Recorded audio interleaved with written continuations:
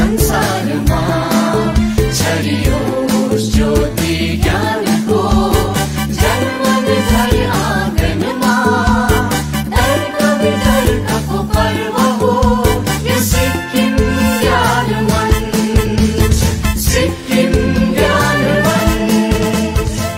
आज फेरि म हजुरहरूको समक्षमा उपस्थित भइरहेको छु लिएर ज्ञानको भण्डार सिक्किम ज्ञान मञ्च मधुरका थापा। हजुरहरू जति पनि यो अनुष्ठान हेरिरहनु भएको छ हजुरहरू सबैलाई म स्वागत गर्न चाहन्छु र आज हाम्रा क्वार्टर फाइनलको 11th एपिसोड हजुरहरूको समक्षमा लिएर आएको छु र आजको यस एपिसोडको हाम्रा मुख्य अतिथि महोदय हुनुहुन्छ सिक्किम एसएमआईटी माझीटारका जीएस शर्मा सर। उहाँलाई स्वागत गर्न चाहन्छु। साथै आजका रोल मोडल साथै हाम्रा आजका विशिष्ट अतिथि महोदय जो हुनुहुन्छ सीपी भट्टराई सर, उहाँलाई पनि म स्वागत गर्न चाहन्छु र आजका मोटिभेसनल टक लिएर जो आउनु हुँदैछ उहाँ हुनुहुन्छ doctor LB Sharma, senior technical expert. उहाँलाई पनि स्वागत गर्दै र यस डिबेटका जो सभाध्यक्ष महोदय उहाँले आफ्नो पदभार लिएर बसिसक्नु भएको छ उहाँ हुनुहुन्छ नारायण मिश्र सर। उहाँलाई पनि स्वागत गर्दै साथै हाम्रा जुन यो डिबेट कम्पिटिसन भइरहेको छ हजुरहरूको समक्षमा हामीले लिएर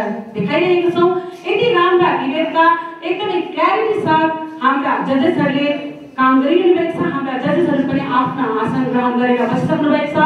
जजेसहरूमा हाम्रा वरिष्ठ फिल्म मेकर सिया घिमिरे सर हुनुहुन्छ, साथै हाम्रा एडिसी म्याडम राधा म्याडम हुनुहुन्छ, साथै हाम्रा joint director education sir KB Chhetri sir हुनुहुन्छ। उहाँलाई पनि सबै स्वागत गर्दै आजको यो अनुष्ठानलाई म केही विलम्ब नगरिकन अनुष्ठान अगाडि बढाउन चाहन्छु र हाम्रा जुन चाहिँ यस सिक्किम ज्ञान मञ्चका जुन चाहिँ पदभार छ हाम्रा डिबी सर उहाँले यति राम्रो सोच लिएर बसिसक्नु भएको छ कि हाम्रा सोसाइटीका रोल मोडललाई हामी यस मञ्चमा गेस्ट अफ अनर साथसाथै हामी सिक्किम ज्ञान मञ्चको तर्फबाट पनि उहाँलाई अभिनन्दन गर्छौँ भनेर राखेको छौँ। यही प्रथा हाम्रो छ, यही सिक्किम हाम्रो छ र यसैको निम्तिमा आजका हाम्रा रोल मोडल जो हुनुहुन्छ उहाँलाई म यस मञ्चमा निम्ताउन चाहन्छु।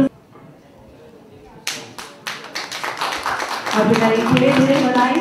हजुरले एउटा इक्जाम्पलको स्वरूप काम गर्नुभएकोमा सिक्किम ज्ञान मञ्चले हजुरलाई अभिनन्दन गर्नु पाउँदा हामी एकदमै कृतज्ञ भएका छौँ। हजुरलाई यसरी नै अगाडि बढिरहोस् भन्ने हामी शुभकामना दिन चाहन्छौँ। विशेष सबैमा मेरो न्यानो अभिवादन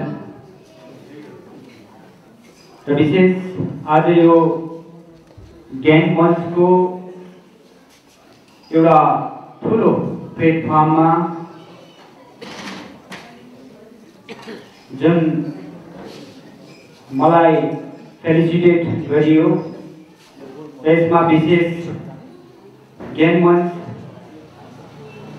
मञ्चका सम्पूर्ण टिम सबैलाई म आंतरिक हृदयबाट धन्यवाद देना चाहूँ। इसी के साथ हम आज के मोटिवेशनल टॉक जो हमारे बीच में आ चुके हैं डॉक्टर एलबी शर्मा सर, आपको हम यहाँ पे बुलाना चाहते हैं अपने बात रखने के लिए।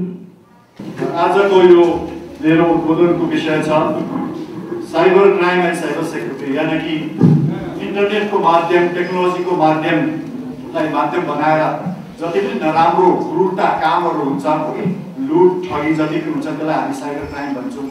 अनि यसको रोकथामको लागि जे पनि गर्न सकिन्छ त्यसलाई हामी साइबर सिक्युरिटी भन्छौँ।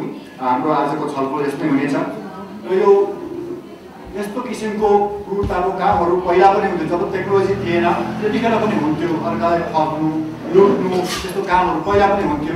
तर जब टेक्नोलोजी आयो, टेक्नोलोजीले जुन प्रकारले हामीलाई काममा सुविधा दियो, नकारात्मक सोच भएको नकारात्मक काम गर्नेहरूलाई त्यसै पाराले उहाँलाई पनि टेक्नोलोजीले सघाउन थाल्यो र टेक्नोलोजीको प्रयोग नकारात्मक सकारात्मक दुईतिर बराबरी नै चलेर आयो। त्यसले गर्दाखेरि अहिले पनि यो जति टेक्नोलोजी बढेर गयो त्यति नै नकारात्मक गतिविधिहरू अति नै बढेर गएको छ, जसलाई हामी साइबर क्राइम भन्छौँ। र जब 2000तिर जब यो इमेलहरू हामीले फर्स्ट टाइम इमेलहरू युज गर्न थाल्यौँ त्यतिखेरदेखि नै यो साइबर क्राइम सुरु भयो। जब इमेल आउँथ्यो त्यहाँ एउटा इमेल फर्स्टमा हामीलाई कस्तो क्राइमको इमेल कस्तो आउँथ्यो कि कुनै अर्को देशको एकजना लेडीले विडोले इमेल पठाएको हुन्थ्यो, म चाहिँ मेरो देशको प्रेसिडेन्टको विडो हो अनि मेरो हस्बेन्ड चाहिँ पहिलाको सरकारमा चाहिँ उहाँले बहुत पैसा कमाएर चाहिँ यो एउटा भल्टमा राखेको छ, त्यो पैसा मैले अहिले चलाउनु पाएको छैन, त्यो पैसा चाहिँ म तपाईँकोमा ट्रान्सफर गर्न चाहन्छु, अनि त्यहाँ तपाईँले इन्भेस्ट गर्नुहोस्, अनि बादमा सेफली म पनि त्यहाँ ट्राभल गर्छु अनि हामी त्यहाँ बिजनेस गर्नुपर्छ भनेर त्यस्तो किसिमको अफर हुन्थ्यो। अनि उहाँको न्युज पेपरको कटिङ, उहाँको हस्बेन्डलाई गभर्मेन्ट चेन्ज हुँदाखेरि एरेस्ट हुँदै गरेको कति कुरा उहाँले जति पनि स्टोरी बनाउनु भएको छ त्यो रिलेटेड कटिङ्सहरू प्रुफ्सहरू सबै त्यसमा हुन्थ्यो। त्यसले गर्दाखेरि हाम्रो मान्छेले त्यसमा विश्वास गर्यो नि। त्यसो गर्दाखेरि अब मान्छेले जब रेस्पोन्ड गर्यो, त्यतिखेर रेस्पोन्ड गरेपछि त्यहाँदेखि बुझेको बात विचार चलेपछि त्यो उताबाट त्यो पैसाको भर जहाँ कि डलरमा 100 करोड कति पैसाहरू त्यसमा हुन्थ्यो। त्यो पैसाको डलर भएको पैसा चाहिँ अब ट्रान्सपोर्टको थ्रुबाट आयो, मुम्बईमा आयो अथवा दिल्लीमा आयो। त्यहाँ आएपछि त्यहाँबाट ट्रान्सपोर्टको मान्छेहरूले फोन गरे कि तपाईँको यो इन्टरनेसनल पार्सल आएको छ भने यसको चाहिँ अब यहाँ चार्ज तिर्नुपर्छ। तिम्रो चार्ज कति भन्दा 3 लाख रुपिस 4 लाख रुपिस त्यस्तो हुन्थ्यो हो कि। अब पैसा कति छ भन्दा 100 करोड 200 करोड को भ्यालुमा पैसा हुन्थ्यो, अनि त्यो 3 लाख रुपिस तिर्नुपर्छ। अब त्यो पहिला यति बेसी स्टोरीहरू त्यहाँ मेलहरू विवाद भइसकेको हुन्थ्यो नि, मान्छेले विश्वास गर्थ्यो कि हो। कागजहरू पनि अब त्यो बकाइदा उता ब्याङ्कबाट ट्रान्सफर भएको हुनु, उताबाट कहाँबाट ट्रान्सफर भएको पेपरहरू पुरा साइन गरेको पेपरहरू सबै एभ्रिथिङ इज देयर। त्यसले गर्दाखेरि मान्छेलाई विश्वास हुन्थ्यो र उहाँले 3 लाख रुपियाँ अब यहाँ उताको सोद्धाखेरि त्यो तेरो देशको कानुन हो, मलाई त थाहा थिएन, मैले त मेरो देशबाट पठाइसकेँ, अब तेरो देशको तैँले ह्यान्डल गर्नुपर्छ यति चाहिँ भनेर उताबाट प्रेसर हुन्थ्यो। त्यसले गर्दा उहाँले फर्स्टमा 3 लाख रुपियाँ तिर्छ, फेरि त्यो एक ठाउँबाट अर्को ठाउँमा जान्छ पार्सल, अर्को मान्छेले कन्ट्याक्ट गर्छ, फेरि यो कुनै केको अर्को यहाँ फेरि 4 लाख रुपियाँ तिर्नुपर्छ भन्छ। त्यसो गर्दै गर्दै गर्दै पैसा मागेकै दिल्लीको एकजना पुलिस इन्सपेक्टरको 60 लाख त्यो उहाँले तिर्नुभयो। पछि उहाँले चाहिँ यो फ्रड रहेछ भनेर थाहा भएपछि त्यो क्राइम उहाँले एफआइआर गर्नुभयो अनि त्यसको भान्डा भन्नुभयो। त्यस्तै किसिमले सिक्किममा पनि कतिजना मान्छेहरू त्यस्तोमा बस्नु भएको छ र यो क्राइम त्यतिखेरदेखि लिएर अहिलेसम्म चलिरहेको छ। यो एउटा ठुलो साइबर फ्रड हो, यसको निम्ति हामी सचेत हुनुपर्छ। त्यस्तै किसिमले लट्री फस्यो तपाईँको भन्दा आउँथ्यो। हामीले यो इन्टरनेटको जति पनि टेलिफोन जब यो मोबाइल टेक्नोलोजी सुरु भयो कि हामी जति पनि संसारभरिको मोबाइल नम्बरहरू छ त्यसलाई एकैठाउँ पारेर 3 सालमा एकपल्ट हामी लट्री गर्ने गर्छौँ। सबै मोबाइल नम्बरहरू एकैठाउँ पारेर 3 सालमा एकपल्ट लट्री गर्ने गर्छौँ। त्यसमा चाहिँ तपाईँको नम्बर योपालि फसेको छ, तपाईँ एकदमै लक्की, कङ्ग्रेचुलेसन हेरेर लेखेर लामो स्टोरी त्यहाँ हुन्छ हो कि। उहाँले लट्रीको कमिटीहरू सबै फर्जीहरू सबै त्यहाँ रेडी हुन्छ, त्यो पेपरहरू तपाईँलाई विश्वास गर्न डर लाग्छ। त्यहाँदेखि चाहिँ अब फेरि रेस्पोन्ड गर्न थालेपछि त्यस्तै हुन्छ। त्यहाँदेखि ट्याक्स तिर्नुपर्छ भने एक ठाउँमा पैसा माग्यो, अर्को ठाउँमा पैसा माग्यो, पैसा मात्रै माग्यो, त्यो लट्रीको पैसा कहिले पनि आउँदैन हो कि। यो एउटा अर्को साइबर फ्रड हो। अब यसको लागि के गर्ने भन्दाखेरि यस्तो खालको कुनै इमेलमा हामीले कहिले रेस्पोन्ड गर्नु हुँदैन। कसैले पैसा हामीले मिहिनेत गरेर कमाएकोदेखि फाल्टु पैसा कसैले दिनेवाला छैन, यसमा हामी कहिले फस्नु हुँदैन। यो कुराहरू हामीले याद राख्नु पर्यो। त्यस्तै किसिमले अहिले गएर जब फेसबुक आयो, फ्रेन्ड रिक्वेस्ट आउँछ फेसबुकमा हो कि, नचिनेको मान्छेबाट फ्रेन्ड रिक्वेस्ट आउँछ, त्यहाँदेखि अलिकति साथी भइसकेपछि मेल फिमेल त्यहाँनिर इन्टिमेसीको कुरा आउँछ हो कि। केटा मान्छे भएर गर्दैछ भने यता केटीलाई भन्छ, त्यस्तै किसिमले हुन्छ त्यहाँनिर अलिकति। त्यहाँदेखि भिडियो च्याट गरौँ भन्छ उहाँले हो कि। तपाईँले जब भिडियो च्याट गर्नुहुन्छ नि उहाँले त्यो क्याप्चर गर्छ, स्क्रिन उताबाट उयो गर्छ, स्क्रिन उताबाट स्क्रिनसट लिन्छ भिडियोको। त्यहाँदेखि उनीहरू त्यहाँ अश्लील नराम्रो भिडियोहरू त्यहाँ मिक्स गर्छ उनीहरूले। तपाईँको अनुहार छ, तपाईँको शरीर अर्कैको मान्छेको हालेर त्यो मिक्स गरेपछि त्यहाँ अश्लील भिडियोहरू, पोर्नोग्राफिक भिडियोहरू त्यहाँ उहाँले देखाउँछ तपाईँको भिडियो यस्तो रेडी भयो, अब यो डिलिट गर्नु लागि चाहिँ तपाईँले मलाई 4 लाख रुपियाँ दिनुपर्छ, नभए म यो सोसियल मिडियामा भाइरल गरिदिन्छु भन्छ। त्यो अर्को साइबर क्राइम हो। त्यसमा यी कतिजना अहिले भर्खर ग्याङ्टकमा पनि अस्ति हाम्रो क्राइमको एसपी साहबले यस्तो पनि बोल्नु हुँदैथ्यो कि यस्तो यहाँ ग्याङ्टकमा पनि आउँदैछ, चल्दैछ, तपाईँहरू होसियार, यस्तो किसिमको रिलेसन नबनाउनु। अब यस्तो किसिमको कुनै पनि प्रपोजल आउन सक्छ होइन। जस्तै अब इन्टिमेसी भइसकेपछि उता लन्डनमा लेडिज छ भने यता जेन्ट्स छ भने उसले के भन्छ, म तपाईँलाई गिफ्ट पठाउँछु भन्छ, गिफ्ट पठाउँछु भन्छ र गिफ्टको लिस्ट लामो हुन्छ। के ल्यापटप अरे स्मार्टफोन अरे सबै गर्दाखेरि त्यो 30-40 लाखको गिफ्ट हुन्छ। त्यो फेरि पार्सल आउँछ दिल्लीमा आएपछि, मुम्बईमा आएपछि फेरि त्यहाँनिर अन्त फेरि त्यतिखेर चार्ज तिर्नुपर्छ कुनै के भनेर फेरि फोन आउनु थाल्छ, फेरि त्यहाँनिर फेरि एकाउन्टमा गरिदिन्छ, त्यहाँ पैसा हाल्यो भने फेरि त्यो पनि गयो। यस्तो किसिमको रिलेसन। अर्को त्यसमा लभ फ्रड पनि छ। त्यसमा रिलेसन साँच्चीकै उनीहरू लभ हुन्छ, बादमा गएर कहीँ न कहीँ गएर कि पैसा माग्ने सुरु हुन्छ, कहीँ न कहीँ गएर कि यति साह्रो उनीहरूले विश्वास भइसकेको हुन्छ। त्यहाँदेखि चाहिँ पैसा यस्तो स्टोरी बनाएर पैसा चाहियो भन्दाखेरि हाम्रो यता रानीपुरमा पनि एकजना बहिनीले सबै आफ्नो चुराहरू यो सबै उसले सबै बेचेर पैसा पठायो त्यो चाहिँ आउँछ भनेर उसले चाहिँ उता चाहिँ पुरा धनी छु म पुरा धनी छु भनेर भनेको हुन्छ तर कसो गर्दाखेरि पैसाको जरुरत देखाउँछ उसले है त्यसले गर्दाखेरि विश्वास गरेर सबै पैसा पठाएपछि फेरि त्यहाँदेखि कन्ट्याक्टै हराउँछ फोन नम्बरहरू लाग्दैन त्यहाँदेखि इमेल पनि बाउन्स हुन्छ सबै चाहिँ सकिन्छ पैसा लगिसकेपछि सकिन्छ र यस्तो किसिमको चल्दैछ कि अब त्यसमा एकाउन्ट ह्याक गर्ने अहिले चल्दैछ फेरि एकाउन्ट ह्याक गर्ने है अब एकाउन्ट ह्याक भनेको दुईवटा कुरा हुन्छ एउटा त उहाँले पासवर्डै कसो गरेर ह्याक गर्छ कि तपाईँको फेसबुकको पासवर्डै ह्याक गरेपछि तपाईँलाई इम्पर्सनेट गरेर बात माग्न थाल्छ हो कि त्यहाँदेखि अन्त पैसा माग्ने तपाईँ साथीभाइलाई पैसा माग्ने हो कि तपाईँको फेसबुकमै टाइमलाइन नै अश्लील भिडियो हालेर अनि तपाईँले नै ब्ल्याकमेल गरेर तिम्रो एकाउन्ट मैले ह्याक गरिसकेको छु यहाँ चाहिँ अब म भक्कु यस्तो यस्तो भिडियो हाल्छु र पासवर्ड रिसेट गर्नु लागि चाहिँ 10 लाख रुपियाँ चाहिन्छ हो कि यस्तो कुराहरू हुन्छ अब यो पनि एउटा चलिरहेको छ नयाँ नयाँ फ्रडहरू निक्लिँदै जान्छ मैले कतिवटा कभर गर्नु पनि सकिनँ होला नयाँ नयाँ फ्रडहरू निक्लिँदै जान्छ नयाँ नयाँ टेक्नोलोजी बढ्दै जान्छ नयाँ नयाँ उपायहरू खोज्दै जान्छ त्यसले गर्दाखेरि हामी यो साइबर क्राइमबाट बाँच्न लागि होसियार हुनु अति नै होसियार हुनु एकदमै जरुरी छ त्यसैको साथमा बुझ्नुभयो होला नि कति राम्रा कुरा यानि कि साइबर क्राइमबाट के गर्न सकिन्छ र के चिजलाई हामीले रोकथाम गर्न सकिन्छ भन्ने कुरालाई आजका मोटिभेसनल टक स्पिकर जो हुनुहुन्छ हाम्रा सर डाक्टर एलपी शर्माज्यू उहाँले एकदमै राम्रो कुरा गर्नुभयो मैले पनि धेरै कुराहरू सिकेँ आज कतिवटा कुरा आफूलाई ज्ञानी ठान्छौँ अगाडिको मान्छेलाई हामीले अज्ञानी ठान्छौँ किनभने अहिले हामी आफूलाई डेभलप भइसकेका छौँ अपग्रेड छौँ भनेर सोच्छौँ तर त्यसरी हुँदैन हामीभन्दा पनि बाटो त्यसपालि बसिरहेको हुन्छ भनेर सोच्नुपर्ने हुन्छ अब पनि पालो भेट्छ हाम्रो अनुष्ठानको मेन कार्यक्रम जो हो डिबेट र आज टपिक पनि एकदमै डरलाग्दो छ भयङ्कर छ जुन चाहिँ हाम्रो यो प्रेजेन्ट सिनेरियोलाई हेरेर राखेको टपिकमा आज तर्क वितर्क हुन गइरहेको छ अब हाम्रा टिमहरू पनि यहाँ बसिसकेको छ टिमहरूको इन्ट्रोडक्सन भन्दा पनि अघि हाम्रा जजेसहरू आफ्नो आसन ग्रहण गरिसक्नु भएको छ त्यो कुरा मैले हजुरहरूको समक्षमा अघि नै भनिसकेको छु र अब पनि हाम्रो रुल्स एन्ड रेगुलेसन डिबेटको कस्तो रहेको छ म त्यो कुरा हजुरहरूको समक्षमा राख्न चाहन्छु त्यसको निम्ति म सिएल सरलाई भन्न चाहन्छु कि रुल्स एन्ड रेगुलेसन भनिदिनु नियमावलीहरू यसको रुल्स एन्ड रेगुलेसन बताउन चाहन्छु बताउन गइरहेको छु त्यसो त त्यस्तो फरक केही पनि छैन तपाईँहरू पहिला पनि आउनु भएको हो है तपाईँहरूको पर्फर्मेन्स हामीले पहिला पनि हेरेकै हो यद्यपि सानो सानो कुराहरू अलिकति त्यसमा चेन्जेस भएको छ टाइमिङमा विशेष गरेर सो तपाईँले ध्यानपूर्वक सुन्नुहोस् प्रत्येक तारिकले आफ्नो तर्क राख्नको लागि 5 मिनटको टाइम पाउनुहुनेछ जस्तो कि फर्स्ट राउन्डमा तपाईँले 4 मिनट पाउनुहुन्छ त्यसपालि हामीले तपाईँलाई 5 मिनटको टाइम दिएको छ 4 मिनट पुग्दाखेरि वार्निङ बेल बज्छ हाम्रो टाइम किपर नौरा सर त्यहाँ हुनुहुन्छ है अब्जर्भर ग्रेट डिरेक्टर हुनुहुन्छ र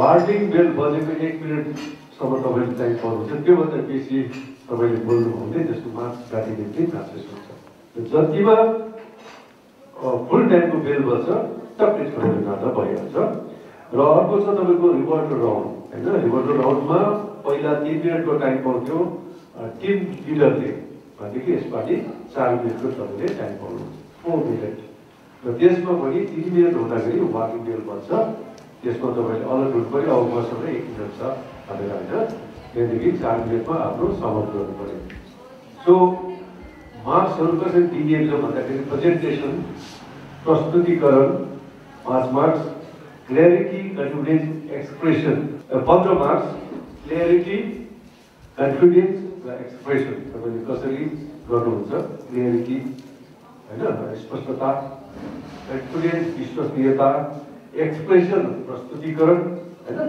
आफ्नो भावभङ्गीमा त्यसको 15 मार्क्स फ्लुएन्सी कुनै पनि ल्याङ्ग्वेजमा एउटा फ्लुएन्सी हुन्छ त्यसको 5 मार्क्स डिसिप्लिन अनुशासन 5 मार्क्स र सबभन्दा इम्पोर्टेन्ट सब्जेक्ट म्याटर भनेको कुन टपिकमा तपाईँ डिबेट गर्दैछ त्यसको 60 मार्क्स छ र रिभर्टर राउन्डमा को लागि चाहिँ दल नाइकेले आफ्नो प्रस्तुतिकरणको लागि चाहिँ 40 मार्क्स पाउनुहुनेछ अनि क्लियर याद भयो केही छ नबुझेको छैन होइन र हामी सम्पूर्ण 3जना जजको तर्फबाट तपाईँलाई शुभकामना दिँदै यो नियमहरू यही राख्न चाहन्छु। Thank you Durga. Thank you so much sir.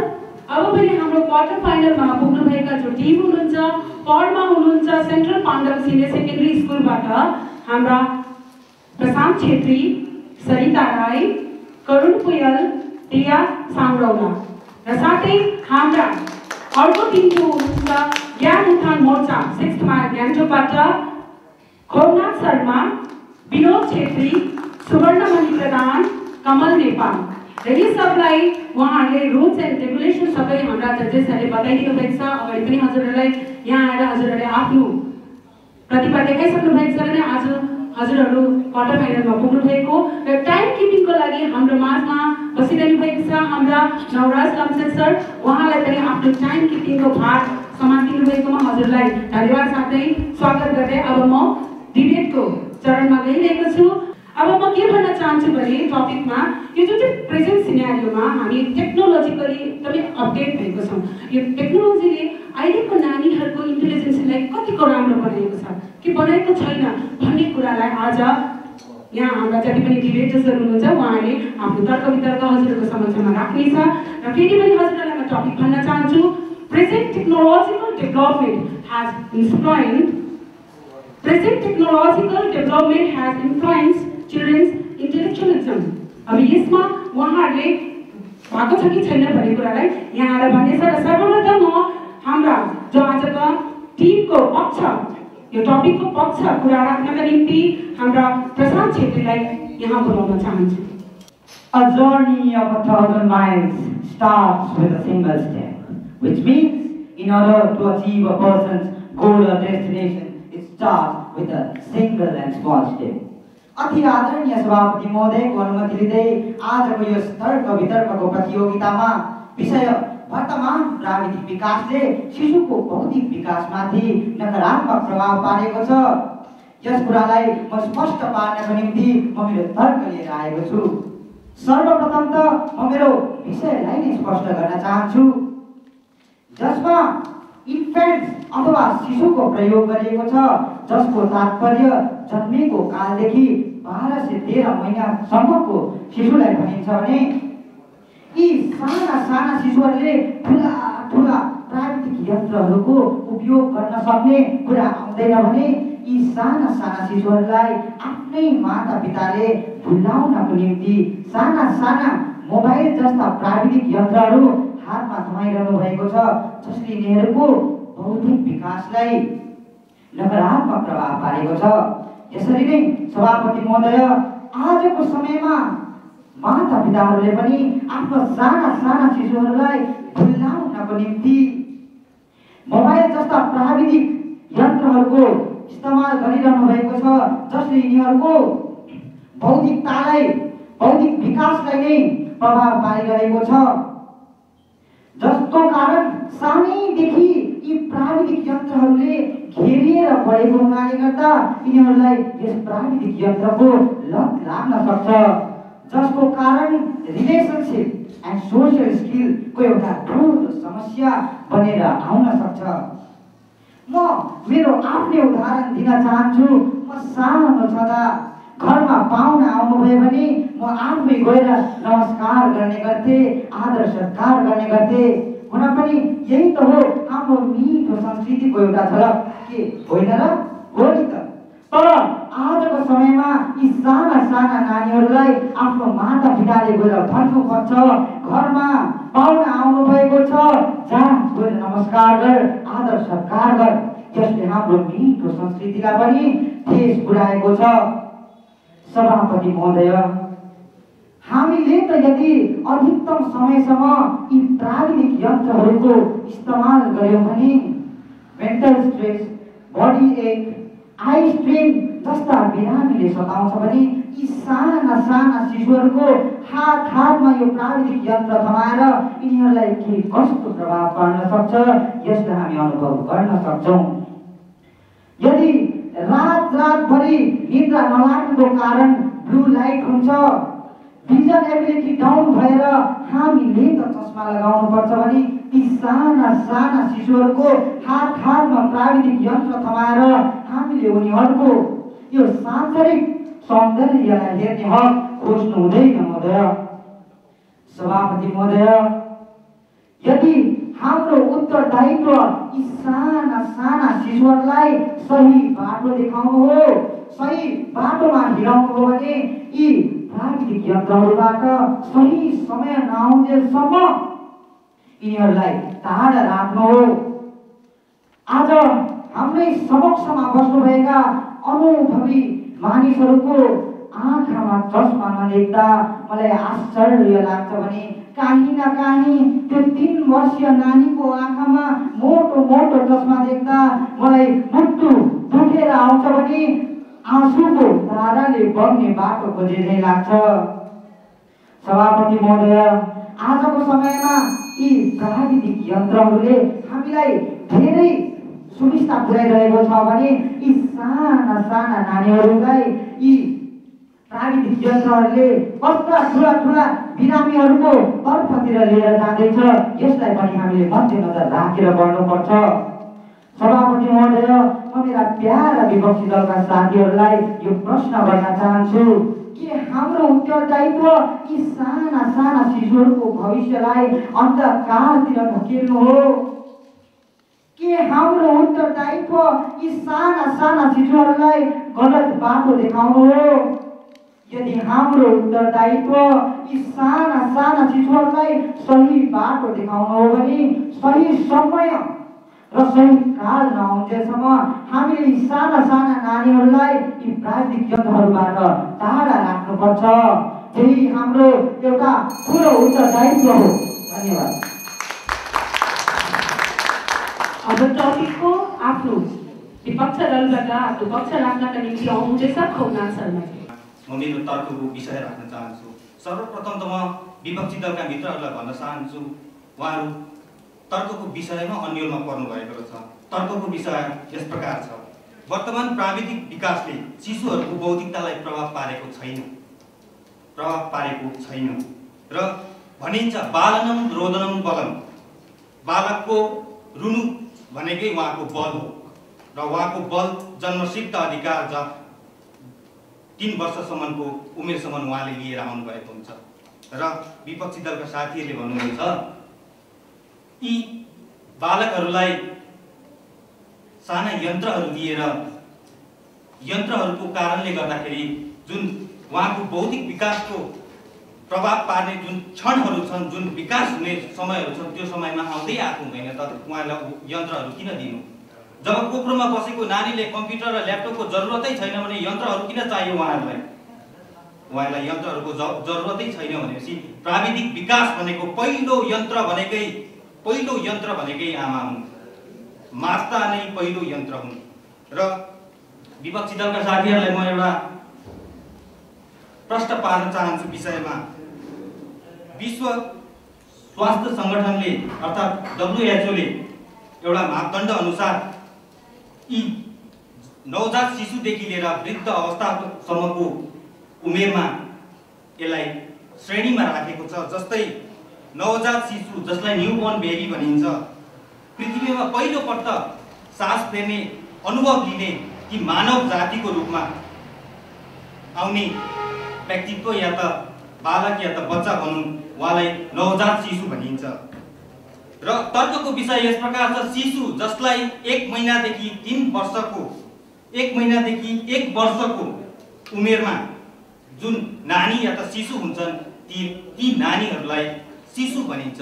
र हामी यही कुरा गर्दैछौँ, शिशुको विकासको लागि अहिलेको वर्तमान प्रविधिले उहाँहरूको विकास गराएको छैन भनेर।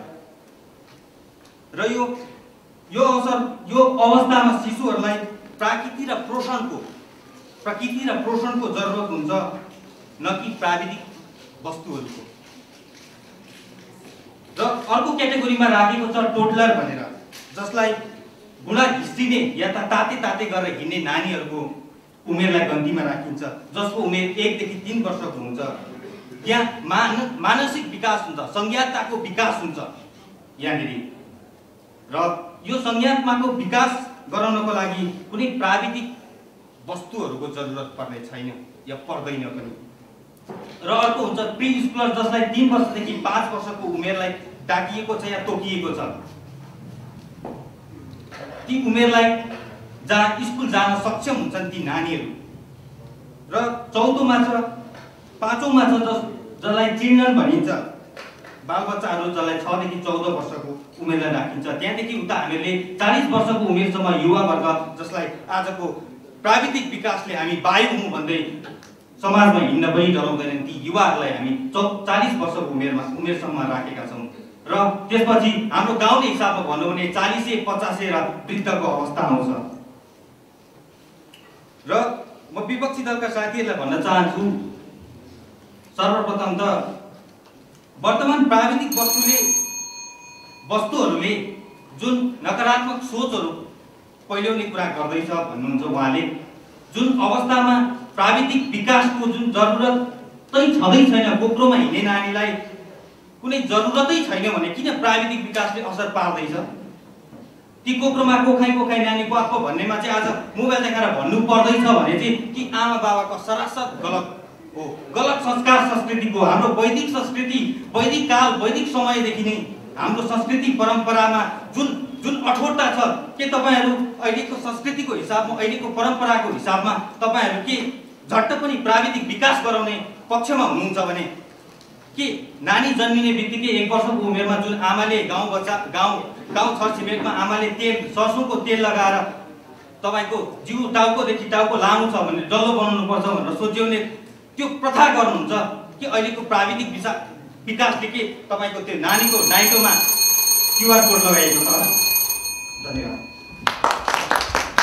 अब पनि सेन्ट्रल पाण्डव सिनियर सेकेन्डरी स्कुलबाट आउनुहुँदैछ सरिता राई आदरणीय सभापति महोदयज्यूको अनुमति लिँदै म आफ्नो तर्क विषय अघि बढाउन गइरहेकी छु पहिले त म यो भन्न चाहन्छु कि मेरा विपक्षका साथीहरू तपाईहरुले आफ्नो टपिक्स नै हेर्नु भएको रहेछ म आफ्नो विषय अघि बढाउन चाहन्छु कि मेरा विपक्षका मित्रहरू तपाईले भन्नुहुँदैछ कि नानी जब जन्मन्छ उनीहरुको रुनु नै आफ्नो क्षमता बढाउनु रे तर अहिले त यो प्राविधिक कुराहरु उनीहरुलाई दिएर रुनु नै दिएको छैन त उनीहरुको क्षमता कसरी बढेर जान्छ मेरा विपक्षका मित्रहरू हो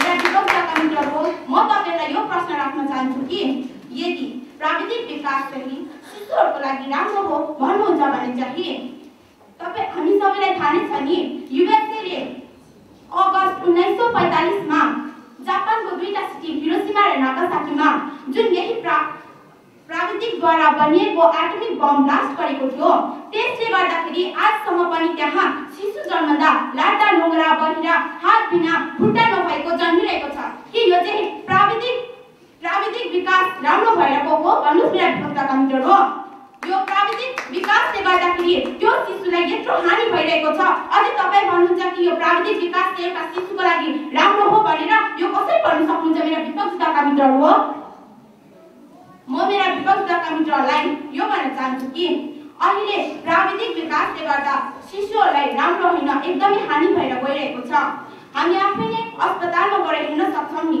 अस्पतालमा कति शिशुहरू दिनका दिन जन्मिरहेको छ तर त्यहाँ जुन अस्पतालमा प्राविधिक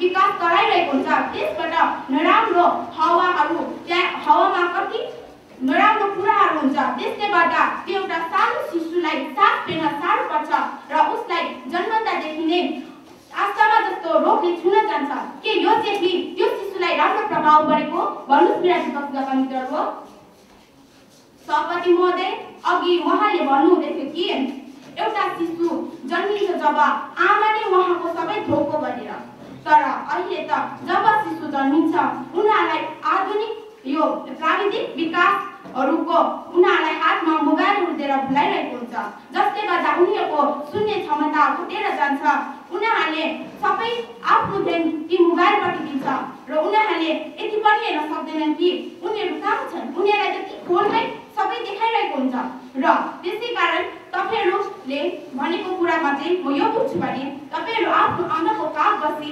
पुर्खाउली मौली देखे भनेर त्यस्तो हुँदैन नि मेरा विपक्षका मित्रहरू हो हामीले कुनै पनि कुरा बुझ्नु र त्यसलाई जान्नु छ भने हामी त त्यहाँ गएर हेर्नुपर्छ हेरेर बुझ्छौं तर अहिले त प्राविधिक विकासले गर्दा राम्रो भएको छ भनेर एउटा नानीलाई घरमै बसेर सबै थोक देखाइरहेको हुन्छ हुन्छ के त्यो चाहिँ त्यो नानीको त्यो शिशुको भविष्य राम्रो हुन्छ भनेर त्यसमा तपाईले त्यो शिशुको भविष्य राम्रो भएको देख्नुहुन्छ? भन्नुस् मेरा विपक्षका मित्रहरू हो। र म मेरा विपक्षका मित्रलाई यो भन्न चाहन्छु कि प्राविधिक विकासले गर्दाखेरि शिशुलाई यति हानि भइरहेको छ कि उनीहरूलाई न त आमा बाबाले नै राम्रोसँगले हेरिरहेको छ, न उनीहरूले आफ्नो जुन सोच्ने क्षमता छ त्यसलाई बढाएर लानु नै सकेको छ। र म मेरा विपक्षका मित्रलाई यो भन्न चाहन्छु कि अहिले हेर्नुहोस् सबै मानिसहरू हातले खिलाउने यन्त्रमा सबै मस्त भइरहेको छ। र जब एउटा आमाले नानी जन्माउँछ त्यो नानी 6-7 महिनाको नहुँदै उनीहरूको हातमा फोन दिन्छन् र उनीहरूलाई त्यही फोनमा मस्त गराइन्छ। त्यसले गर्दाखेरि आफ्नो आमाकोबाट त्यो नानीले माया र ममता त मजाले पाउन सकेको छैन भने के तपाईँ चाहिँ त्यो प्राविधिक विकास चाहिँ शिशुको लागि राम्रो हो भन्नुहुन्छ? तपाईहरुलाई तपाईको आमा बाबाले यत्रो बनाउनु भयो कि तपाईँ प्राविधिक विकास गरेर यत्रो हुनुभयो? भन्नुस् मेरा विपक्षी दलका मित्रहरू हो। मेरा विपक्षी दलका मित्रहरू हो हामी सबैले प्राविधिक विकासलाई राम्रो नै भन्छौँ, तर त्यसले गर्दा हामी ठुलो मानिसहरूलाई त असर परिरहेको छ भने एउटा त्यो भर्खर जन्मेको शिशुलाई त त्यसले कति हानि पुर्याइरहेको छ। उनीहरूलाई नाना थरीका बिमार भेट्छन्, उनीहरूले आफ्नो सुन्ने देख्ने क्षमता घटाएर लान्छन् र उनीहरू अहिले हेर्नुभयो भने हामीले एउटा नानी स्टेजमा आएर राम्रोसँगले बोल्न त सक्दैनन् के यो सब त्यो प्राविधिक विकासले राम्रो गरेको? भन्नुस् मेरा विपक्षी दलका मित्रहरू हो। सभापति महोदय, म मेरा विपक्षी दलका मित्रलाई यो भन्न चाहन्छु कि यदि प्राविधिक विकास चाहिँ धन्यवाद। अब भने ज्ञान उत्थान मोर्चाबाट आउनुहुँदैछ विनोद छेत्री। सभाध्यक्ष साथै निर्णायक मण्डलीको अनुमति लिँदै मेरो एकवटा तथ्यको कुराहरू राख्न चाहन्छु। र आजको जुन यो टपिक छ त्यसको भेरिएबल्स हेर्दै गर्दाखेरि 2-3 इम्पोर्टेन्ट भेरिएबल्सहरू छ जुन कुरा हामीले बुझ्न जरुरी छ। त्यो हो प्रेजेन्ट टेक्नोलोजिकल डेभलपमेन्ट। आजको आधुनिक युगको डेभलपमेन्टहरू कुन कुन छ? वेब 2.0 जुन हामी द एज अफ इन्टरनेट भन्छौँ। एज अफ इन्टरनेट भन्दै गर्दाखेरि चाहिँ इन्टेलेक्चुअल डेभलपमेन्टमा यसले कस्तो हेल्प गरेको छ, इन्फ्लुएन्स कस्तो गरेको छ त्यो कुरा हामी बुझ्न जरुरी छ। तर सर्वप्रथम म टेक्नोलोजी भन्दै गर्दाखेरि सबभन्दा इम्पोर्टेन्ट कुरा आउँछ त्यसको त्यो कुरा हो एक्सेसिबिलिटी अफ टेक्नोलोजी। तपाईको हातमा मोबाइल र फोनको सिममा इन्टरनेटको प्याकेज हेर्नु भने तपाईको एक्सेसिबिलिटी भएन नि त। र यो एक्सेसिबिलिटीको कुरा गर्दै गर्दाखेरि एउटा सबैभन्दा इम्पोर्टेन्ट कुरा जुन आजको यो समाजमा छ त्यो कुरा हो डिजिटल डिभाइड। आज हाम्रो समाज यदि खाली not in terms of religion, not in terms of economics, but in terms of digital accessibility पनि हामी डिभाइडेड छौँ। 63% अफ द वर्ल्ड पपुलेसन जो आजको छ उहाँहरू मात्रै अनलाइन हुन्छ। Remaining 37% of this world population are still do not have access to what we call the present technology. र टेक्नोलोजीको कुरा गर्दै गर्दाखेरि let's talk about the economics of technology also, हैन? आजको जुन कोभिड महामारीको कारणले गर्दा छ 100 मिलियन एडिसनल मान्छेहरू चाहिँ बिलो पोभर्टी लाइनमा फेरि यो जुन कोभिड महामारीको कारणले गर्दा छ फेरि त्यहाँ पुग्न परेको छ। बुझ्दै गर्दाखेरि हामीले अर्को कुरा के छ भने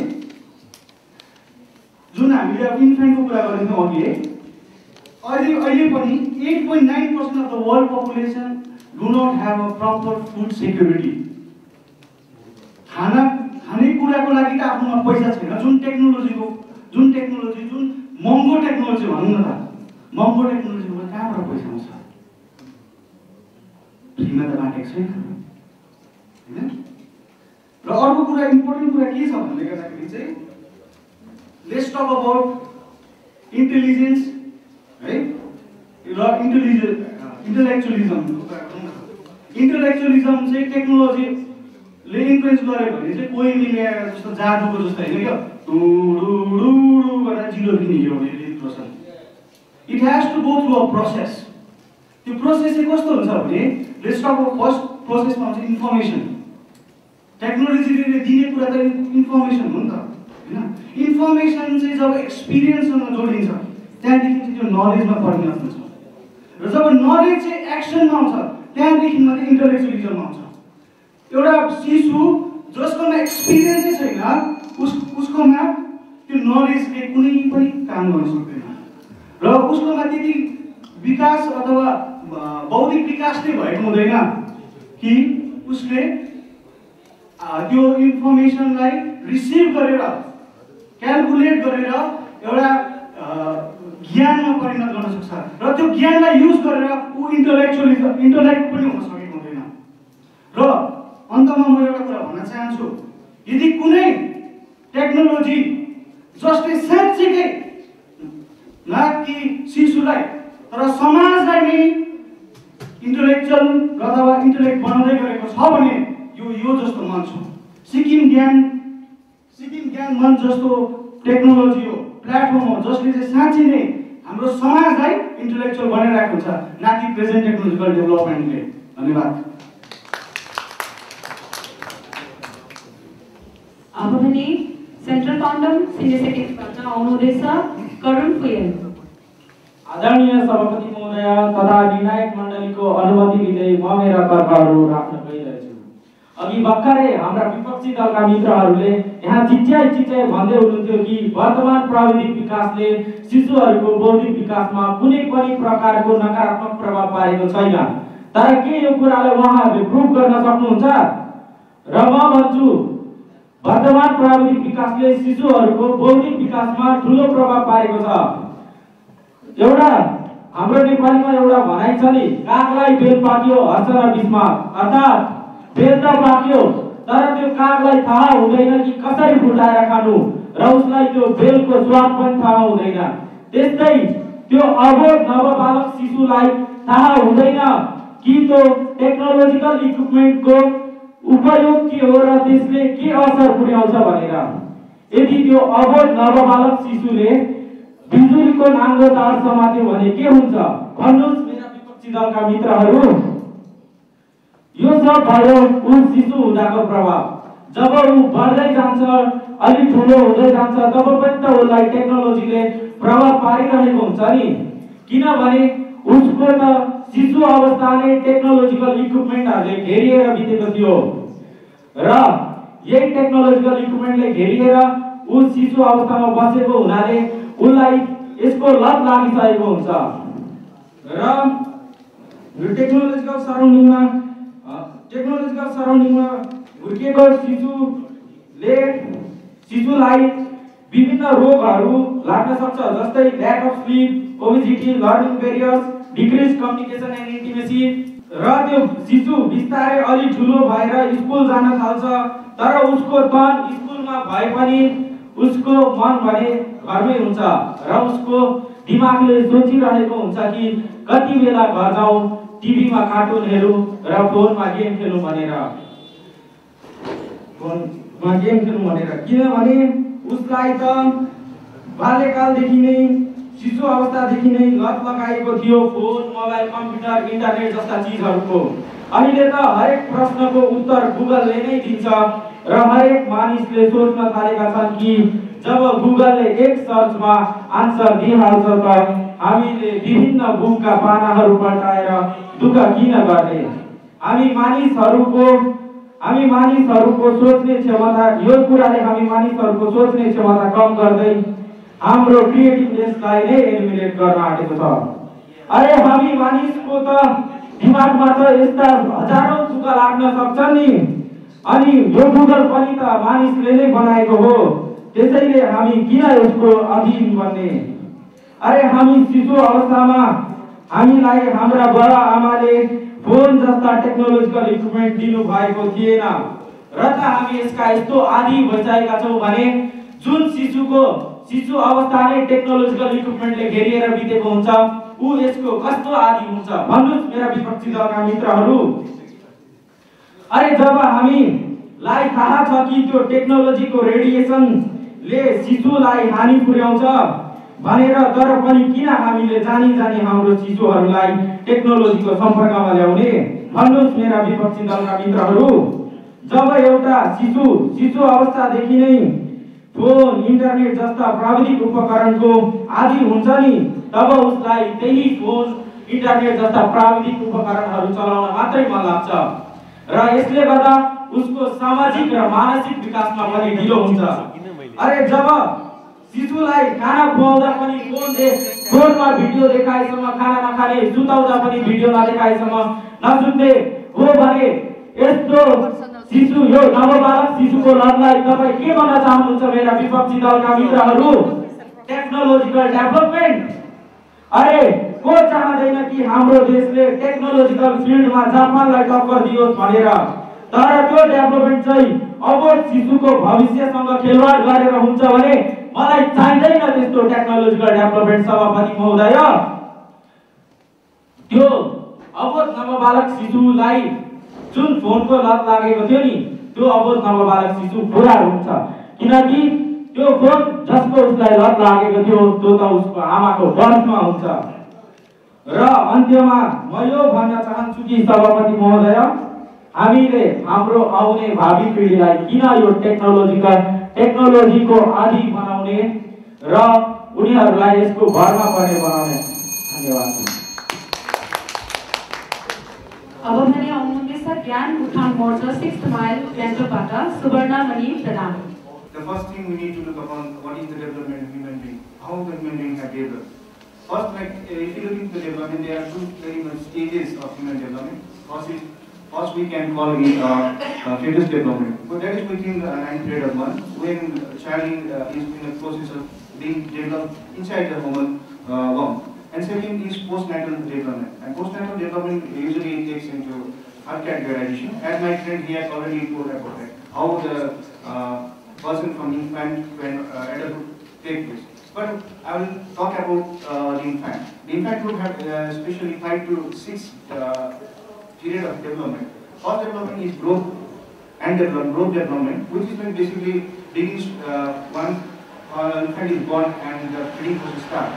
And second is physical development. Physical development is after a child is born, we can see some recognition in their faces or in their body.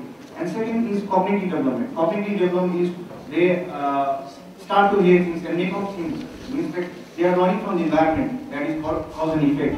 And second is language development, because the only language they can speak when they are born is that they could rhyme. That is the first process of calling someone, because they cannot call their mother and father like by just calling Ama, Baba, or like Daddy and Mommy. And another is emotional development. Emotional development is like they begin to cry. They begin to cry when they are uncomfortable with many things. And lastly is like skill and motor development, which usually begin at the later phase of the latent phase. And what my question is that to my opponent is that yes, there has been some influence by the technology, as you say, but the technology what you are speaking is that are they the primary sources from where they are receiving it? Because the primary sources where they are receiving the technology is vis-a-vis through their mom, is their mother or some relative. And another important aspect is that the technology and the infant is very far out. Because at this time, there has always been a debate between nurture and nature. At this time, it is very much the process of the nurture which they receive from their mother, and not the nature of what they are getting in terms of technology. Because the technology, as I told you earlier also, they are the secondary receiver, not the primary receiver.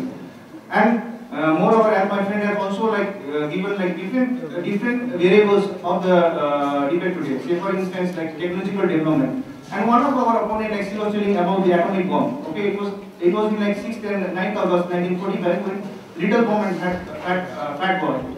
That was the name of that atom bomb which was dropped in Japan. But those who wrote was almost like 50 years ago. Now the technical development, as we are talking about, is no more called atomic bomb, and it's called nuclear bomb. And nuclear bomb, it cannot be used because there are 9 countries which possess those nuclear weapons, that is called de facto and de jure. And those cannot be used in any instances because all the countries have signed second strike policy.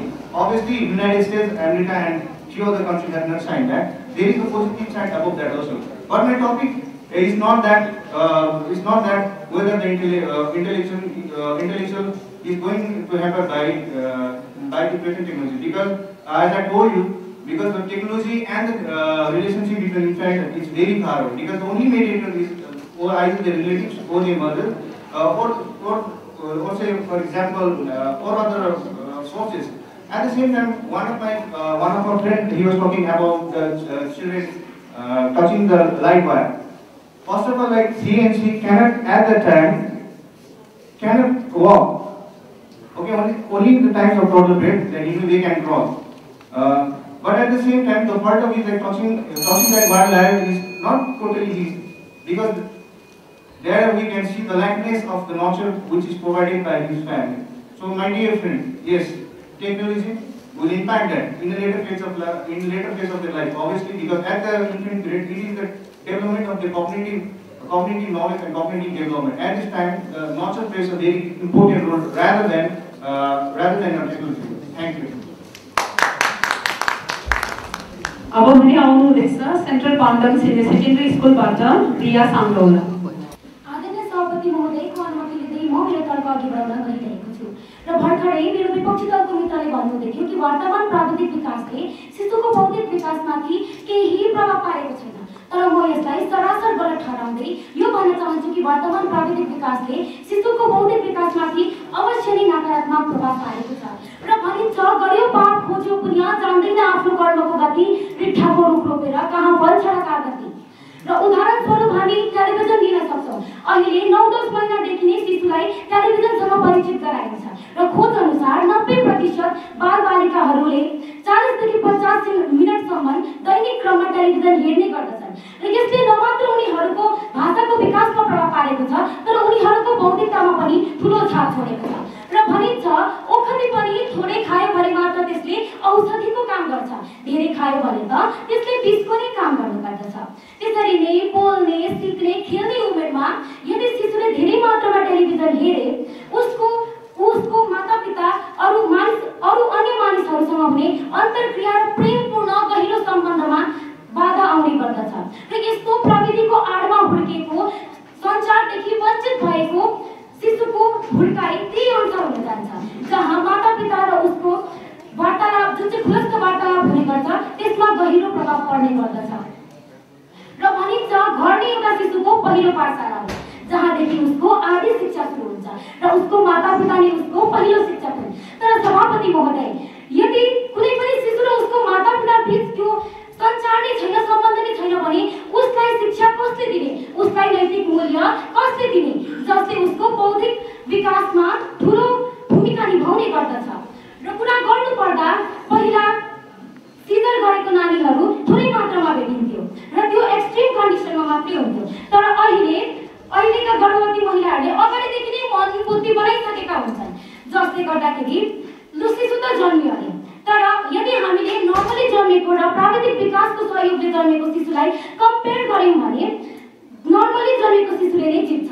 यो मेरो भनाइ होइन, स्वयं डाक्टरहरूको भनाइ हो र जुन चाहिँ प्राविधिक विकासको सहयोगले जन्मेको शिशु छ उसलाई डेभलपमेन्टल डिसअर्डर हुन्छ, जस्तै autism spectrum disorder, hyper activity disorder, attention डेफिसिएन्ट इत्यादि, जसले गर्दा उसको बौद्धिक विकासमा त अवश्य नै प्रभाव पर्दछ। र यहाँ हामी बीच यहाँ अनुभवी व्यक्तिहरू मौजुद हुनुहुन्छ, जसले ग्रन्थहरू पढ्नु भएको छ, रामायणका काण्डहरू, गीताका श्लोकहरू इत्यादि, र पहिलाको मानिसमा हुने अनुशासन, शिष्टाचार र पञ्चुअलिटीसँग त हामी चिर परिचित छौँ, तर जति समय बित्दै गयो र हाम्रो जेनेरेसन छ हामीले अहिले त्यो अनुशासन अलिकति पनि देख्न पाउँदैनौँ र यसको कारण हो जुन चाहिँ प्राविधिक विकासको गलत इन्फ्लुएन्स। र अघि मेरो विपक्षी दलको मित्रले भन्नुहुँदै थियो कि कुनै पनि लाइक प्रभाव पर्नको लागि इन्फर्मेसन याद हुनुपर्छ, तर त्यो शिशु त जन्मेदेखि 13 महिनाको त शिशु हो, उसलाई कहाँको इन्फर्मेसन कहाँको के र त्यो उसलाई त्यो प्रभाव पार्दैन भन्नु चाहिँ त्यसलाई लिएर गलत हो। र भन्नुपर्दा प्राविधिक विकासले यहाँसम्म गरिसकेको छ कि नानीलाई बाबा सर्न दिने उमेरमा उसलाई मोबाइल फोनसँग रम्न सिकाइन्छ, उसलाई हामा नानी हामा भन्दै खाना खुवाउने र लैलाई भन्दै सुताउने उमेरमा आधुनिक गाना लगाएर उसलाई सुन्न लगाइन्छ र गर्दा गर्दै प्राविधिक विकासले यहाँसम्म गरिसक्यो कि माता र शिशु बीच हुने जुन चाहिँ प्रेमपूर्ण bond of pure bond of love जुन हामी भन्ने गर्छौँ यसलाई क्वेसनेबल बनाएको छ र बाहिरको संसार देखाउने उमेरमा उसलाई सामाजिक सञ्जालसँग परिचित गराइन्छ र जति जति त्यो शिशु हुर्किँदै जान्छ उसको निम्ति त्यो मोबाइल र कम्प्युटरले संसार र सामाजिक सञ्जाल परिवार गर्न जान्दछ र यस्तो जेनेरेसनमा यस्तो वातावरणमा हुर्केको शिशुहरूको भविष्य उसको बौद्धिक विकास उसको सोच्ने क्षमता कहाँसम्मको हुन सक्छ यो हामीले आफै अनुभव गर्न सक्छौँ मेरा विपक्षीका मित्रहरू र भनिन्छ प्राविधिक विकासले हामीलाई एक दुईवटा राम्रो कुरा त सिकाउला तर यसले हामीलाई 10वटा नराम्रो कुरा सिकाउने गर्दछ र मैले यो भन्न खोजेँ कि होइन कि प्राविधिक विकासको प्रयोग नै नगरौँ तर यति साह्रो पनि गर्नु भएन नपौडेले केरा पायो बोकेसित खाए त गर्नु भएन नि मेरा विपक्षी दलका मित्रहरू र प्राविधिक विकासले हामीलाई धेरै कुरा सिकाउने गर्दछ नानीहरूलाई नाच्न गाउन आदि सिकाउँछ तर बौद्धिक विकासको लागि त त्यो नाच्न गाउन र उमेर मात्र हामीले हेर्न सक्दैनौँ वास्तविक विकास त तब हुन्छ जब कुनै पनि नानीले कुनै कुरा बुझ्न त्यसलाई अङ्कमान गर्न सक्दछ र त्यो कदापि पनि प्राविधिक विकासले गर्न सक्दैन त्यसको निम्ति कुनै पनि यति भन्दै म मेरो वक्तव्य यहीँ राख्न चाहन्छु र मेरोबाट केही भुल भए म क्षमा पनि माग्न चाहन्छु धन्यवाद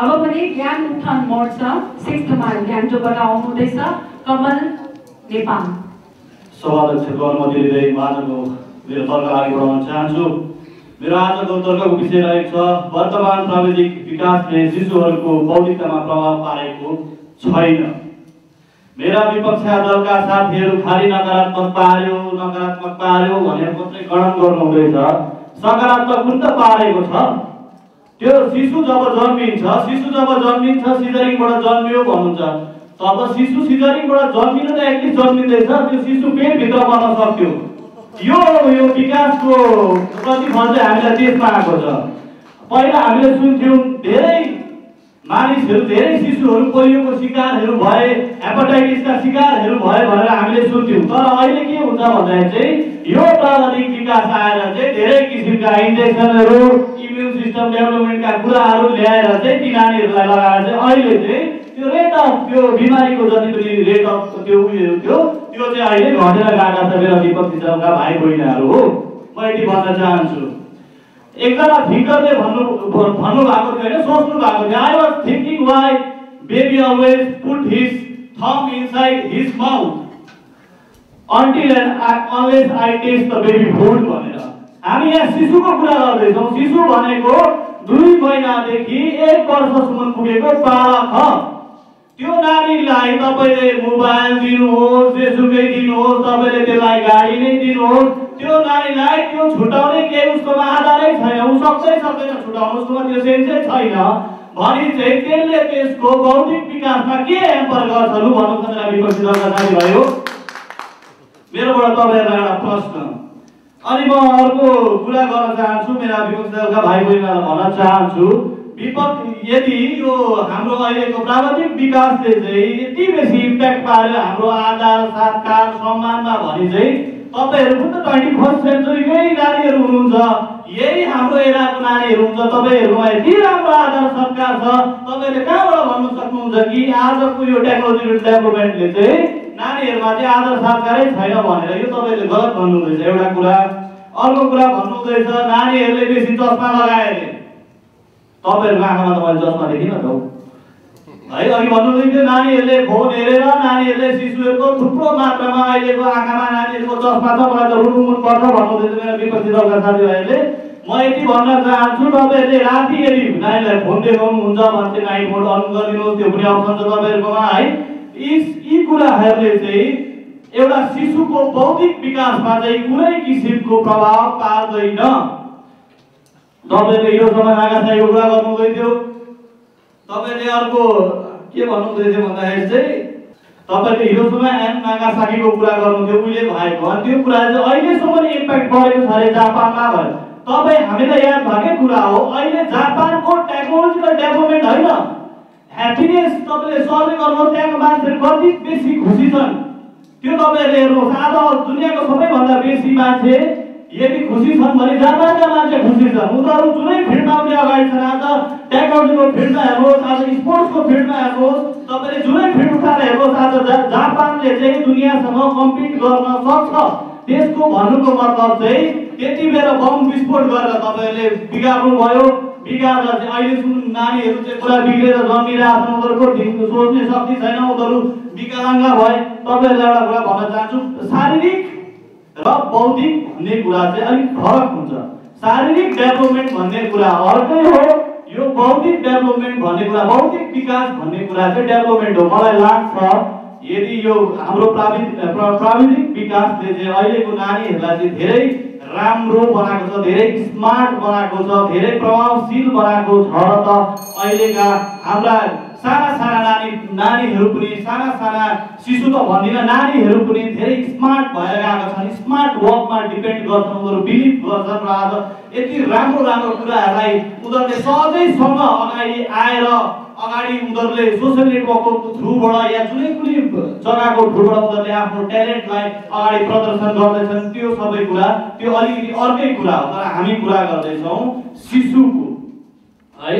अनि यदि शिशुको प्राविधिक विकासले होइन, प्राविधिक विकासले शिशुको बौद्धिकतामा असर पार्दैन। असर पार्छ त आमा बाबुको चरित्रमा, आमा बाबु कति जिम्मेवार छन् त्यो कुरामा, आमा बाबु कति नैतिक छन्, आफ्नो शिशुको प्रति कति उनीहरू एक लगरी छन्। धन्यवाद।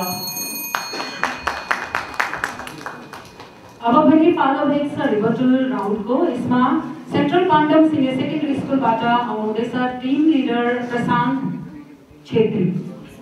अति आदरणीय सभापति महोदयको अनुमति लिँदै म मेरो तर्क विश्लेषण गर्न गइरहेछु।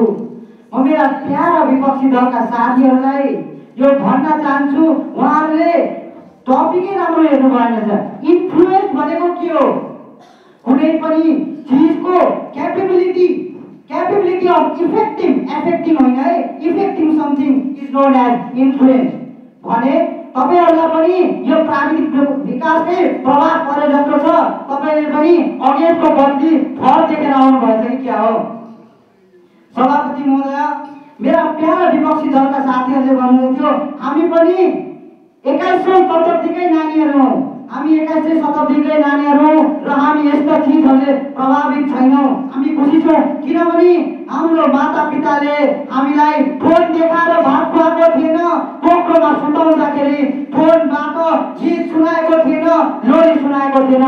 सुनाएको थियो भने आफ्नो मुखबाट सुनाइनु भएको थियो।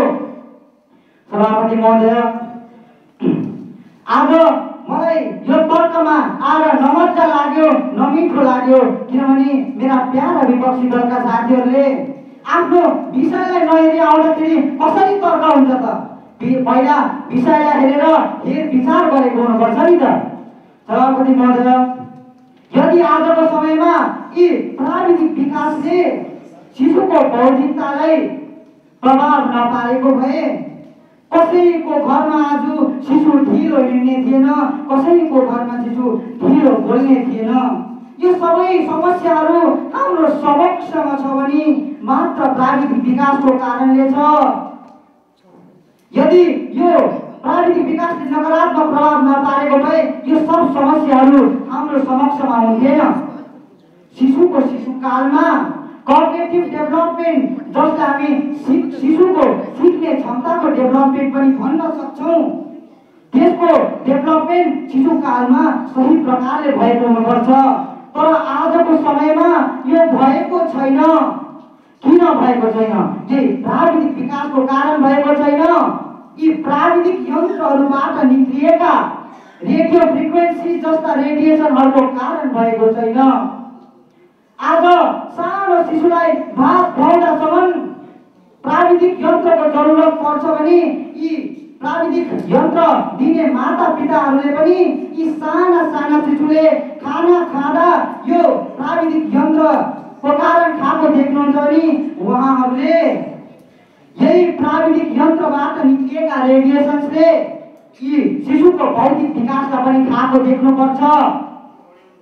मैले प्राविधिक यन्त्रहरूले शिशुको बौद्धिकतालाई खायो भन्नमै प्राविधिक यन्त्रहरूको मुख छ भनेको होइन है। यो प्राविधिक मेरा प्यारा विपक्षी दलका साथीहरूले अघिदेखि कुरा केही त्यही ढङ्गमा बुझिरहनु भएको छ।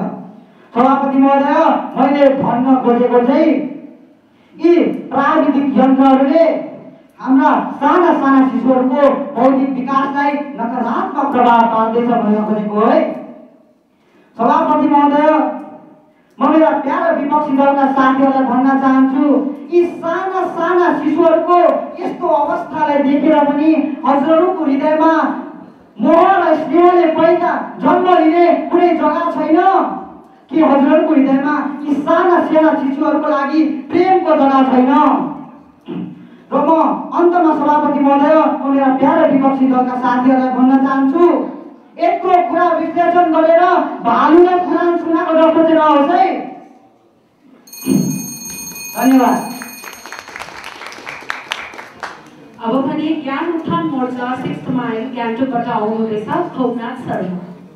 सभापति महोदय, प्राविधिक विकासको असर भनेको यो प्राविधिक विकासको असर या अवसर भनेको यो दुईटै पक्षबाट हेर्न सकिन्छ। तर यो मोबाइल एउटा कोक्रोमा भएको नानीलाई दियो भने रुँदो न बनायो, यसले के असर गर्छ? के स्पष्टीकरण छ यसको? केही असरै गर्दैन यसले। र मेरा विपक्षी दलका साथीहरूले पनि भन्नुहुँदै थियो कि इन्फर्मेसन दिन्छ, पनि के दिन्छ, नानीलाई खाना खुवाएर कोखाइ भन्नुको साटो मोबाइलमा राइम्स लगाएर निदाउने प्रक्रियाहरू सुरु गरिन्छ भनेर भन्नुहुँदै थियो। त्यो के हो भन्दाखेरि चाहिँ माता पिताले आफ्नो उत्तरदायित्व ननिभाएको होइन, त्यो निभाउन नसकेको कारण होइन, त्यसलाई नुदो न बनाइन्छ। उसले त भूत आयो राति भूत आयो उपारि हेर त भनेर सानोमा तर्साए जत्तिकै हो त्यो कुरा त। एउटा डर बनाउन र यसलाई हामीले सेकेन्डरीको सोर्सको रूपमा मात्रै दिन सकिन्छ। प्राविधिक विकास जब 0 देखि 1 वर्षको उमेरको आयुको नानीहरूलाई पहिला हजुरबाले गाई चलाउँदा, वस्तु चलाउँदा, बाख्रा चलाउँदा आलीको डिलमा राखेर क पुरी क खरायो जस्तो क गाई गोडे क भनेर सिकाउनुहुन्थ्यो। त्यतिखेर प्राविधिक विकास थिएन त, चाहिँदैन थियो त। भन्न खोजेको यही कुरा हो, 0 देखि 1 वर्षको उमेरको नानीहरूलाई प्राविधिक विकासले के असर गरेकै छैन। चाहिँदैन पनि, चाहिँदै नचाहिने ठाउँमा किन चिच्याउनुहुन्छ, किन कराउनुहुन्छ? असर गर्दैछ भनेर। माता शत्रु पिता बहिनी यन बालो नपठित नसो मध्ये सभा मध्ये हंस मध्ये बको यथा भन्छ कि माता शत्रु हुन् कि पिता शत्रु हुन्। जब नानीलाई आफ्नो बालकलाई सही ढङ्गमा संस्कृति संस्कार र ज्ञान जुन ज्ञान दिन सक्छन्, त्यो ज्ञान दिन सक्ने संज्ञात्मकको कग्निटिभ डेभलपमेन्टको कुरा गर्नुहुँदै थियो मेरा मित्रहरूले अघि। कग्निटिभ डेभलपमेन्ट भनेको संज्ञात्मक ज्ञान हो जुन आफूलाई बिस्तारै बिस्तारै शारीरिकदेखि लिएर सेन्सरदेखि लिएर सबै डेभलपमेन्ट हुँदै जाने। त्यो उमेरमा तपाईहरु अगाडि टिभी खोलेर राइम्स लगाउनुहुन्छ, असरै छैन। यो मुडोसरी पेन हो, यो मुडोसरी पेनलाई कुनै बाहिरको वस्तुले हिर्काउन चाहनुहुन्छ, केही बाहिरको वस्तुले असर गर्न चाहनुहुन्छ भने यसले असरै पर्दैन। त सानो नानी जसमा विवेकको गुण बिस्तारै मात्रै विकसित हुँदैछ, त्यसलाई प्राविधिक विकासको केही असरै छैन, जरुरतै छैन। अनि मेरा विपक्षी दलका साथीहरूले भन्नुहुँदै थियो काका के बम पड्क्यो अरे, कता के भयो अरे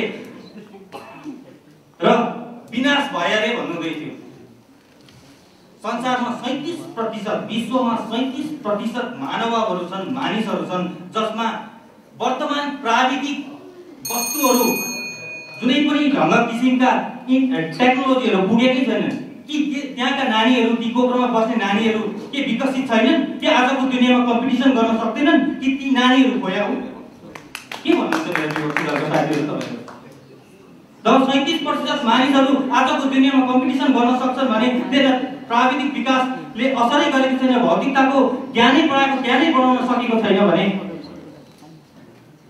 इभन त समाजमा कम्पिटिसन गरिरहेका छन्। त्यसलाई कुन अवसरमा हेर्नुहुन्छ, कुन अवस्थामा हेर्नुहुन्छ? जब कुनै नानीलाई त्यो मोबाइल देखाएर खाना खुवाउनुहुन्छ भने तपाईले आफ्नै मातापितालाई प्राविधिक विकासको वस्तुहरूसँग तुलना गर्नुहुँदैछ। त्यो एउटा सेकेन्डरी सोर्स हो त दिनुहुँदैछ। जब असरै पर्दैन तब संस्कृति वैदिक कालदेखिकै संस्कृति सभ्यता जुन आफ्नो परम्परालाई अगाडि बढाउँदै आफ्नो नानीहरूलाई दिने ज्ञान दिनुहुन्छ त्यही नै ठुलो ज्ञान हो। हामीले उहाँहरूको तर्क वितर्क सुनिसक्यौँ। अब पनि पालो छ हाम्रा जजेसको पोइन्ट अफ भ्यूको र सिएल सरलाई सोध्न चाहन्छु। हजुर के भन्नुहुन्छ? आज जुन एउटा टपिकमाथि बहस भयो, तर्क भयो, पछिल्ला एपिसोडमा तपाईँले जुन प्रकारको पर्फर्मेन्स गर्नुभयो त्यसको अपेक्षा अलिकति त्यो स्थानसम्म तपाईँ पुग्नमा अलिकति चुकेको जस्तो मैले महसुस गरेँ। अनि यो टपिकमाथि अलिकति होमवर्क अलिकति कम्ती गर्नुभएको हो कि भन्ने जस्तो लाग्यो। र कतिजनाले राम्रो प्रकारले त्यसलाई पोइन्ट राख्नुभयो, तर तपाईँको बडी ल्याङ्ग्वेज प्रेजेन्टेसनमा अलिकति खड्किएको मैले महसुस गरेँ। यद्यपि यो क्वार्टर फाइनल हो होइन, यसबाट पनि अगाडि बढ्नुपर्ने अवस्था छ, धेरै टिमहरू छ र तपाईँहरूलाई मेरो शुभकामना त छँदैछ। सेन्ट्रल पाण्डम भनेर यहाँनिर भनिएको छ, जहाँसम्म लाग्छ गभर्मेन्टले एउटा नोटिफिकेसन निकालेर टिकालाल जिल्ला सिनियर सेकेन्ड्री स्कुल भनेर नामकरण गरेको हो। सिक्किमका धेरै स्कुलहरूको नाम विशिष्ट व्यक्तित्वहरू जसले शिक्षा, समाज र राजनीतिक क्षेत्रमा योगदान पुर्याएको छ उहाँलाई सम्मान गर्नको लागि बाटोको नाम, स्कुलको नामहरू उहाँहरूको स्मरणमा राखिएको हो। त्यति हुँदाहुँदै पनि आज यहाँनिर म देख्दैछु central Pandava senior secondary school भनेर आएको छ र तपाईँले त्यो नामको टिकालाल निरला नामलाई किन उपेक्षा गर्नुभएको त्यो मलाई अलिकति हल्लो लागिरहेको छ। कुनै समयमा म पनि सेन्ट्रल पाण्डव सिनियर सेकेन्ड्री स्कुलमा एउटा कर्मचारी थिएँ, त्यहाँ हिस्सा थिएँ र त्यो देख्दाखेरि मलाई बडा विश्वास लाग्यो। हामीले आफ्नो अग्रजहरूको उहाँको योगदानलाई हामीले कदर गर्नुपर्छ र विशेष भन्नु केही छैन। यहाँ जजेस प्रमेन्ट बेसी राखेर समय खर्च गर्नु छैन होइन। नानीहरूको पर्फर्मेन्स राम्रो छ, तपाईँले राम्रो डिबेट गर्नुभयो र अब हाम्रो यहाँ ज्ञान उत्थानका हाम्रा मित्रहरूले साथीहरूले राम्रो गर्नुभयो। तपाईँलाई मेरो अग्रिम शुभकामना छ। तपाईँको प्यानल जजेसको मार्क्स कस्तो हुन्छ र हिजो अस्तिका कस्ता पर्फर्मेन्सले ती सबै मिसाएर अब्बल स्थान जसले प्राप्त गर्छ उहाँले स्थान पाउनुहुनेछ र हारे पनि जिते पनि तपाईँको पार्टिसिपेसन, तपाईँको सहभागिता चाहिँ सबभन्दा इम्पोर्टेन्ट हो। यसलाई यो स्पिरिटलाई तपाईँले कायम राख्नुहोस्। Give it up. Thank you so much. विशेष गरिकन हाम्रो पार्टिसिपेन्ट्स भाइ बहिनीहरूलाई के भन्न चाहन्छु एज अ प्यानल अफ जज भन्दाखेरि फ्यु अफ माई अब्जर्भेसन र सरले भनेको जस्तै हार जित हुन्छ र तपाईँको जुन प्रस्तुतिकरण भयो है, तपाईँको प्रेजेन्टेसन र आफ्नो सब्जेक्ट म्याटरमा कुराहरू राख्नुभयो, मैले राम्रोसँगले ध्यान लाएर सुन्दै थिएँ। कता कता काहीँ न काहीँ एउटा जज भएर मैले अब्जर्भेसन गर्दाखेरि चाहिँ तपाईँहरूले जुन सब्जेक्ट दिएको थियो है त्यसबारेमा राम्रोसँगले त्यसलाई चिन्तन मनन र बुझ्ने कामहरू नगरेको हो कि या टपिकलाई राम्रो नबुझ्नु भएको हो कि भन्ने कता कता काहीँ काहीँ मलाई छुइरहेको क्या। टपिकदेखि नि तपाईँहरू अन्त्य कुराहरू गर्यो र यहाँनिर कतिजना वक्ताहरूले तार्किकहरूले चाहिँ नि सरल रिडिङ गर्यो। अब म तपाईँहरूलाई बारम्बार भनिरहेको छु रिडिङ प्लिज नगर्नु होला, अडियन्सलाई हेर्नुहोस् होला, आफ्नो हावभाव, आफ्नो आँखा कता जाँदैछ, कसलाई हेरेर बोल्नु हुँदैछ, आँखा मिट गर्नु पर्यो नि।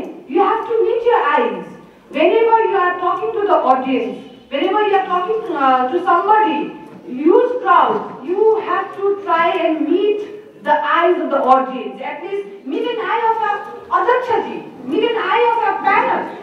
So none of you are meeting the eyes. आँखा हेरेर बोल्नु पर्यो भने चाहिँ त्यसमा चाहिँ तपाईँको कन्फिडेन्स देख्छ। त्यहाँ मलाई कन्फिडेन्स तपाईँहरू जमैको बाट अलिकति मिसिङ लाग्यो। यो सजेसन हो, तपाईँहरूलाई मैले नेगेटिभ भन्नुको मतलब चाहिँ यो चाहिँ क्रिटिसाइज गरेको होइन। यो चाहिँ आगामी दिनमा तपाईँहरू जितेर जानुभयो भने यो चिजहरूलाई तपाईँहरूले मध्यनजर राखेर चाहिँ के गर्नु पर्यो, तपाईँहरूले यसलाई नोट गर्नु पर्यो। र अझै अर्को कुरा मलाई एड गर्छु र म सकिदिन्छु। यसमा तपाईँहरूले नि इन्भर्टरको कुरा गर्नु सक्नुहुन्थ्यो, एसीको कुरा गर्नु सक्नुहुन्थ्यो, कसैले के त्यस्तो कुरै गरेन मस्किटो रिपेलेन्टको कुरा गर्नु सक्नुहुन्छ त्यो चाहिँ टेक्नोलोजी हो कि हैन आजको युगको नानीहरूले मच्छर भगाउनुको लागि एउटा सानो कोठामा आफ्नो आमा र बाउले चाहिँ उसलाई दूषित वातावरण दूषित हावा दिन्छ हो कि हैन त्यो पनि त टेक्नोलोजी हो पहिला हाम्रो जमानामा मेरो जमानामा म 40 क्रस गरेको मान्छे हो मेरो जमानामा मस्किटो रिपेलेन्ट भन्ने हुँदैन थियो मच्छरदानीमा हामी सुत्थ्यो त्यो पनि एउटा टेक्नोलोजी हो त्यसको असर कस्तो राम्रो थियो खाली दुःख हुन्थ्यो आमाले झुन्डाउनु पर्थ्यो त्यसमा तोसक मुनि खातो र लन खाथ्यो अहिले त switch off button mosquito repellent चलाउ नानी मजाले सुत्छ तर त्यसको असर के छ त्यसको तपाईले कुरै गर्नु भएन त मलाई काहीँ न काहीँ के लाग्यो भन्दाखेरि चाहिँ टेक्नोलोजी भन्नु बित्तिकै चाहिँ तपाईहरु सबैको दिमागमा चाहिँ मोबाइलै गएछ र इन्फेन्टलाई आमाले अस्पताल सजिलै मोबाइल दिन्छ र नानी भुलाउने काम गर्छ त्यति भित्र नै तपाईहरुको यो डिबेट चाहिँ थालियो पनि सकियो पनि मान्नुहुन्छ र यो तपाईहरुलाई क्रिटिसाइज गरेको हैन अवश्य नै 2 र 3 मध्येमा एकजना सायद सेमी फाइनलमा पुग्नुहुन्छ होला र यो कुराहरुलाई तपाईहरुले राम्रोसँग याद गर्नुहोस् अडियन्ससँग आँखा जुदाउनुहोस् र यो पोइन्ट्सहरुलाई तपाईहरुले याद गर्नुभयो भने अवश्य नै जित तपाईहरुको राम्रो हुन्छ र फ्युचरको लागि र यो जुन प्रोग्राममा तपाईहरु आउनुभयो त्यो नै सबसे बडा ठुलो जित हो तपाईहरु जितिसक्नु भएको छ किनभने पार्टिसिपेट गर्नु जित हो र यो कुराहरुलाई याद राखेर अघि बढ्नुहोस् भन्ने अपेक्षा राख्दै शुभकामना दिन चाहन्छु धन्यवाद I agree with respected CL sir and respected Ma'am Radha. Though the comment is very haughty, this is fact. Right?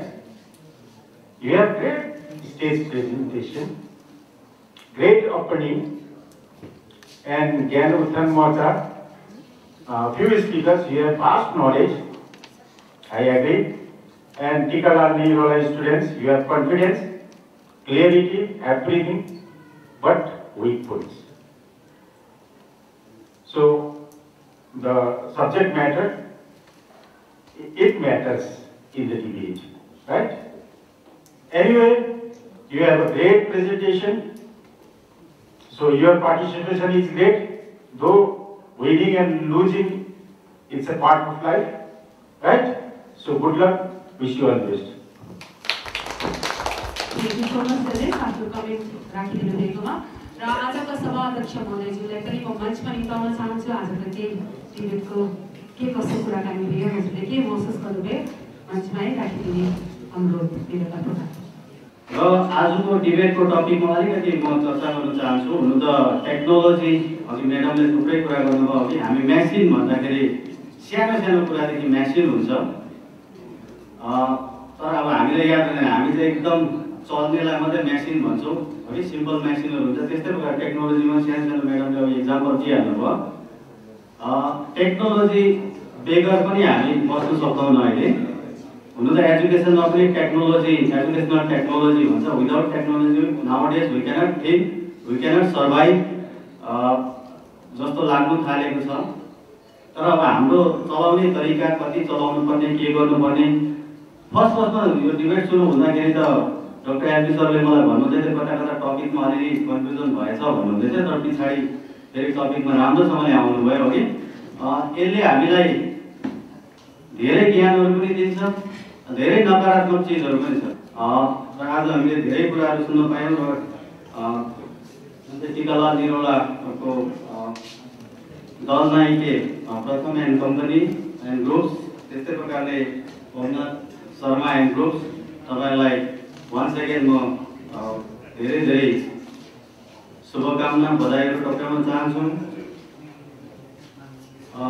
हुनु त यहाँनिर अघि थुप्रै कन्फ्युजनहरू भइरहेको थियो अब म्याडम साइकोलोजीको हुनुहुन्छ म बेसी नानीको विषयमा अघि इन्फेन्ट चिल्ड्रन के हो इन्फेन्ट विशेष त्यही 1 वर्षदेखि त्यो कुराहरू मात्रै हुँदै थियो बट इन्फेन्ट एन्ड चिल्ड्रन अहिले नेसनल एजुकेसन पोलिसी 2020 को आधारमा झन्डै 14 इयर्सको नानीसम्मलाई चिल्ड्रन भन्छ एन्ड यसको लागि नानीहरूको डेभलपमेन्टको लागि अर्ली चाइल्डहुड केयर एजुकेसन जुन चाहिँ छ यस विषयमा अहिले इन्डियाभरि नै निपुण Bharat national initiative for प्रोफिसिएन्सी in reading with understanding and न्युमेरेसी नानीले एउटा सडन क्लास 3 पुग्दा सडन पढेको हुनुपर्छ। अहिलेको नानीको फाउन्डेसनहरू बिग्रिँदैछ। मेबी टेक्नोलोजीले हो, मेबी नपढेर हो, मेबी अब स्ट्यान्डर्ड घटेको हो, त्यसलाई एउटा मिसन मोडमा लिँदैछ। र म आजको दुईटै दलकोलाई अलिकति यो चिल्ड्रन, इन्फेन्ट, त्यहाँदेखि एडोलसेन्स हो कि यो तपाईँहरू चाहिँ खालि तल उयो हुनुभएको थियो भने तपाईँहरूलाई अघि राधा म्याडमले भने जस्तो तपाईँहरूलाई क्रिटिसाइज गरेको होइन। नेक्स्ट आउँदाखेरि अझै राम्रो कतिवटा तपाईँहरूले पोजिटिभली लिनुभयो भने अगाडि बढ्न सक्नुहुन्छ। र म धेरै लामो नभनी यही अन्त गर्न चाहन्छु। फेरि पनि सिक्किम ज्ञान मञ्चको यो मञ्च धेरै अगाडि बढेर जाओस् हो, यसमा धेरै ज्ञानी मानीहरू अगाडि जोइन हुँदै जानुहुनेछ। म फेरि पनि उहाँलाई धेरै बधाई दिँदै यही राख्न चाहन्छु। धन्यवाद। आजका सभा अध्यक्ष महोदय sir Narayan Mishra, joint director education, हजुरलाई धेरै धन्यवाद दिँदै आज के जो मुख्य अतिथि जो अपने पदभार संभाल के बैठे हुए उनको भी मैं इस मंच पे बुलाना चाहती हूँ कुछ शब्द रखने के लिए। I think the kind of initiative that has been put in place, wherein we are trying to promote our youngsters, I think this is a phenomenal thing. We all have achieved a lot in our life, and we all achieve from the surroundings. Somebody or the other has always guided us, worked for us, and I think now it is our turn that whatever we have gained in the society, we should be giving it back. Thank you very much for starting this, and I am sure what I have seen today, the kind of confidence our youngsters have. Yes, Madam Radha has given them a lot of inputs that whatever is told is not a criticism. This is actually for them it is a feedback that whatever is our intention, that you should be able to gain from this. So there is nothing that you are being told you have not done this. This is a feedback that as you go along, you should be able to take all these things into account and improve yourself further. But I would like to congratulate you that at this age, the kind of confidence which you have shown was phenomenal. And I am sure in the days to come, you are going to be at a different level altogether. When you especially reach at their age, we can see that there is a lot of difference. Had they been also through this stage only, they would have been also at a much higher pedestal. And I think that's why I think they have been pitched in, against you, so that you know that there are some people with experience, and we have to even do better as we go along. Why we have to do better is because whatever they have given it to you. And we all are human beings. We have to add something to it. We are not robots, we are not programs. So we got to be working, as we go along, and you will be much better, I am sure. And I thank this team also for coming together and encouraging our youngsters also. This is another matter of encouragement. I think the topic for today has been very apt.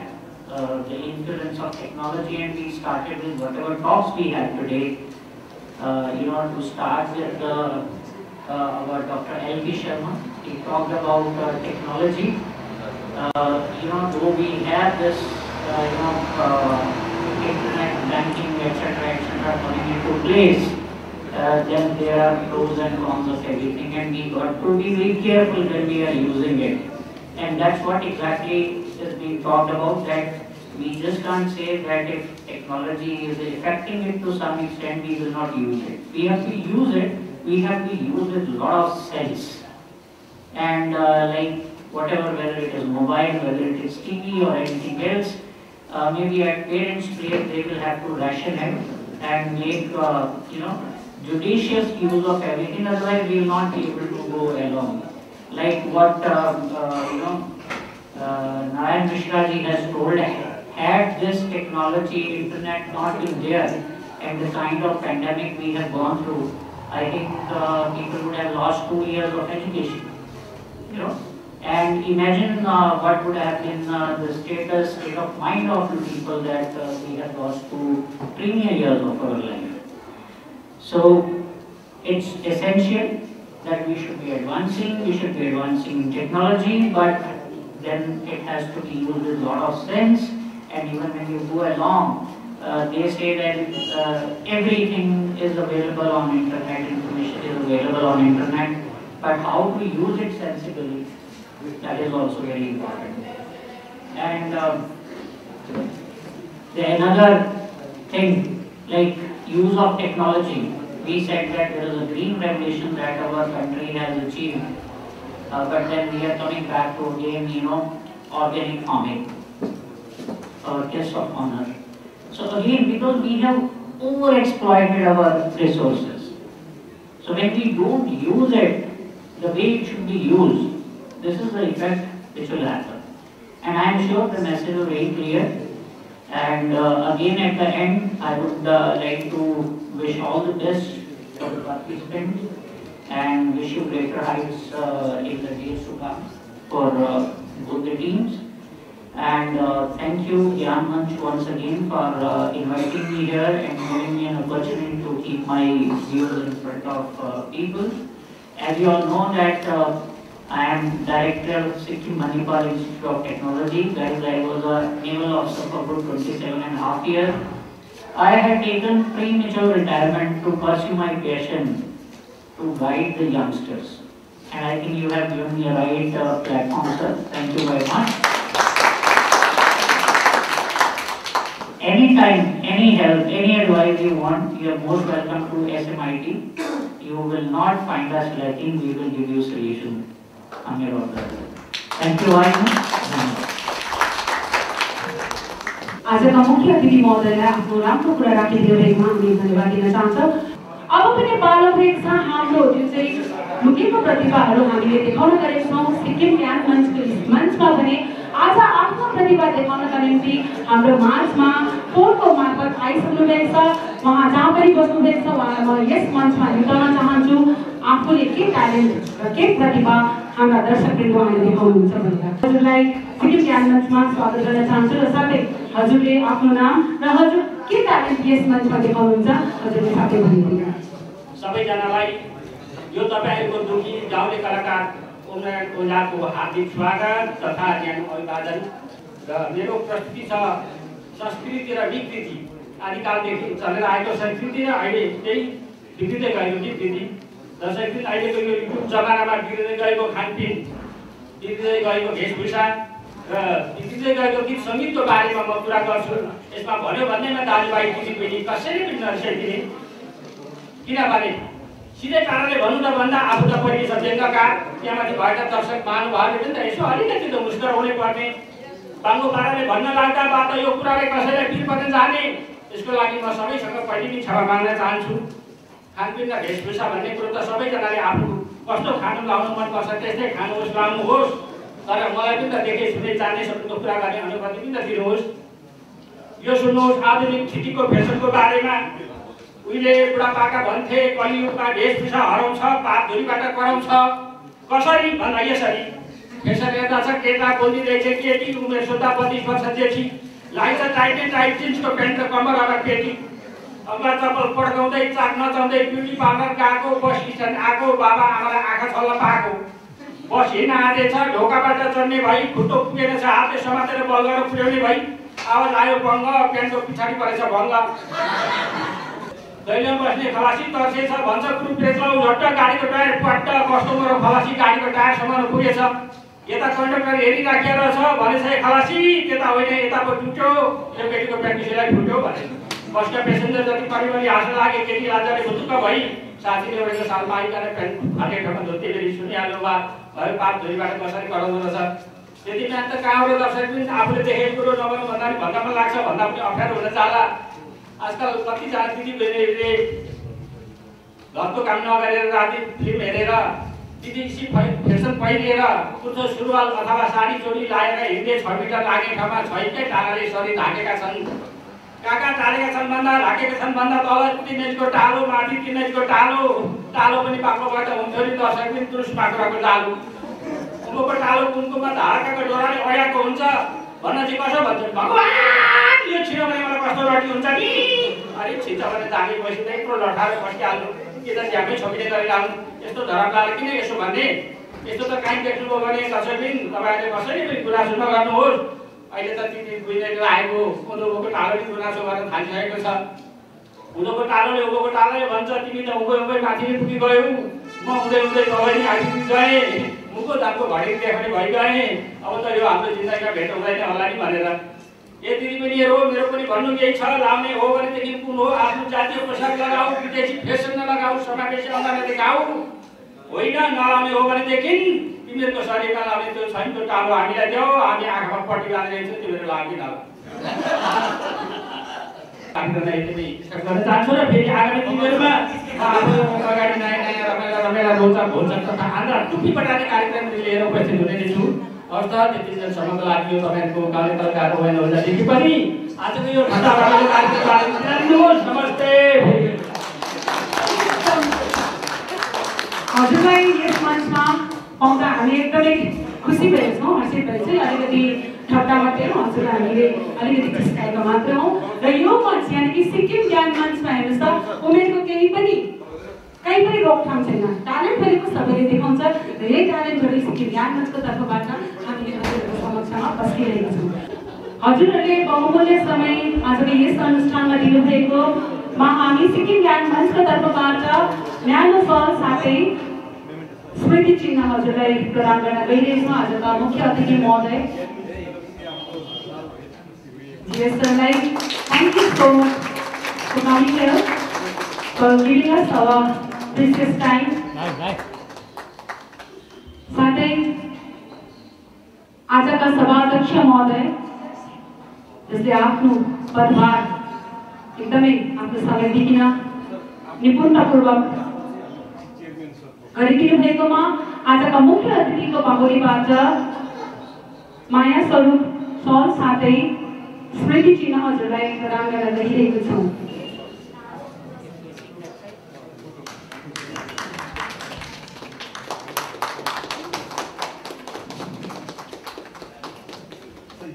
साथै आजका motivational speaker जसले आफ्नो पोइन्टहरू हाम्रो समक्षमा राखिदिनु भयो सरलाई पनि हामी म्याडमलाई पनि हामी धन्यवाद ज्ञापन गर्न चाहन्छौँ यस मञ्चको तर्फबाट हजुरले आफ्नो प्रेसियस टाइम यहाँ दिनुभएकोमा र आजका मोटिभेसनल स्पिकर सरलाई पनि हामी सिक्किम ज्ञान मञ्चको तर्फबाट आजका मुख्य अतिथि महोदयको बाहुलीबाट न्यानो सल साथै स्मृति चिन्ह हजुरलाई प्रदान गर्न चाहन्छौँ र साथै आजका ट्यालेन्ट प्रमोसनको निम्ति आउनुभएका हजुरलाई पनि हजुरले यति राम्रो ट्यालेन्ट हाम्रो समक्षमा देखाइदिनु भएको छ हाम्रो दर्शकवृन्दले एकदमै खुसी हुनुभएको छ हजुरलाई पनि हामी सिक्किम ज्ञान मञ्चको तर्फबाट खडा लगाई ओझा सरलाई पनि हामी हजुरले यति मिठो हँसाउनु भएको छ हजुरलाई पनि हामी खडालाई टोकन अफ लभ हजुरलाई हामी दिन चाहन्छौँ सिक्किम ज्ञान मञ्चको तर्फबाट भविष्यमा पनि हजुरले यसरी नै सबैलाई हँसाइदिने किनभने रुवाउनु सजिलो छ हँसाउनु एकदमै गाह्रो छ र हजुरले यति मिठो हँसाइदिनु भएकोमा हामी सिक्किम ज्ञान मञ्च धन्यवाद ज्ञापी छौँ र साथै कुनै पनि अनुष्ठानमा यानि कि हाम्रो डिबेटको बेस्ट स्पिकर सदैव रहेको हुन्छ र आज पनि हाम्रो दुईटा टिम यानि कि तपाईँको टिकालाल निरोला स्कुल साथै ज्ञान उत्थान मोर्चा 6th माइल ज्ञानचोकबाट दुईटा ग्रुपमा कुन चाहिँ टिमबाट चाहिँ आजका बेस्ट स्पिकर यानि कि बेस्ट डिबेटर्स हुनुभएको छ उहाँको नाम लिन गइरहेको छु केही विलम्ब नगरिकन उहाँ हुनुहुन्छ ज्ञान उत्थान मोर्चाबाट सुवर्ण मणि प्रधान उहाँलाई पनि सिक्किम ज्ञान मञ्चको तर्फबाट हामी हजुरलाई स्मृति चिन्ह प्रदान गर्न चाहन्छौँ र यसैको साथमा आजको यो अनुष्ठान यानि कि यस एपिसोडको अन्त भएको छ निर्णय भने हामी नेक्स्ट एपिसोडमा हजुरहरूलाई सुनाउनेछौँ दुईटा टिममा कुन चाहिँ टिम अगाडि जान्छ या जाँदैन यो पनि हामी नेक्स्ट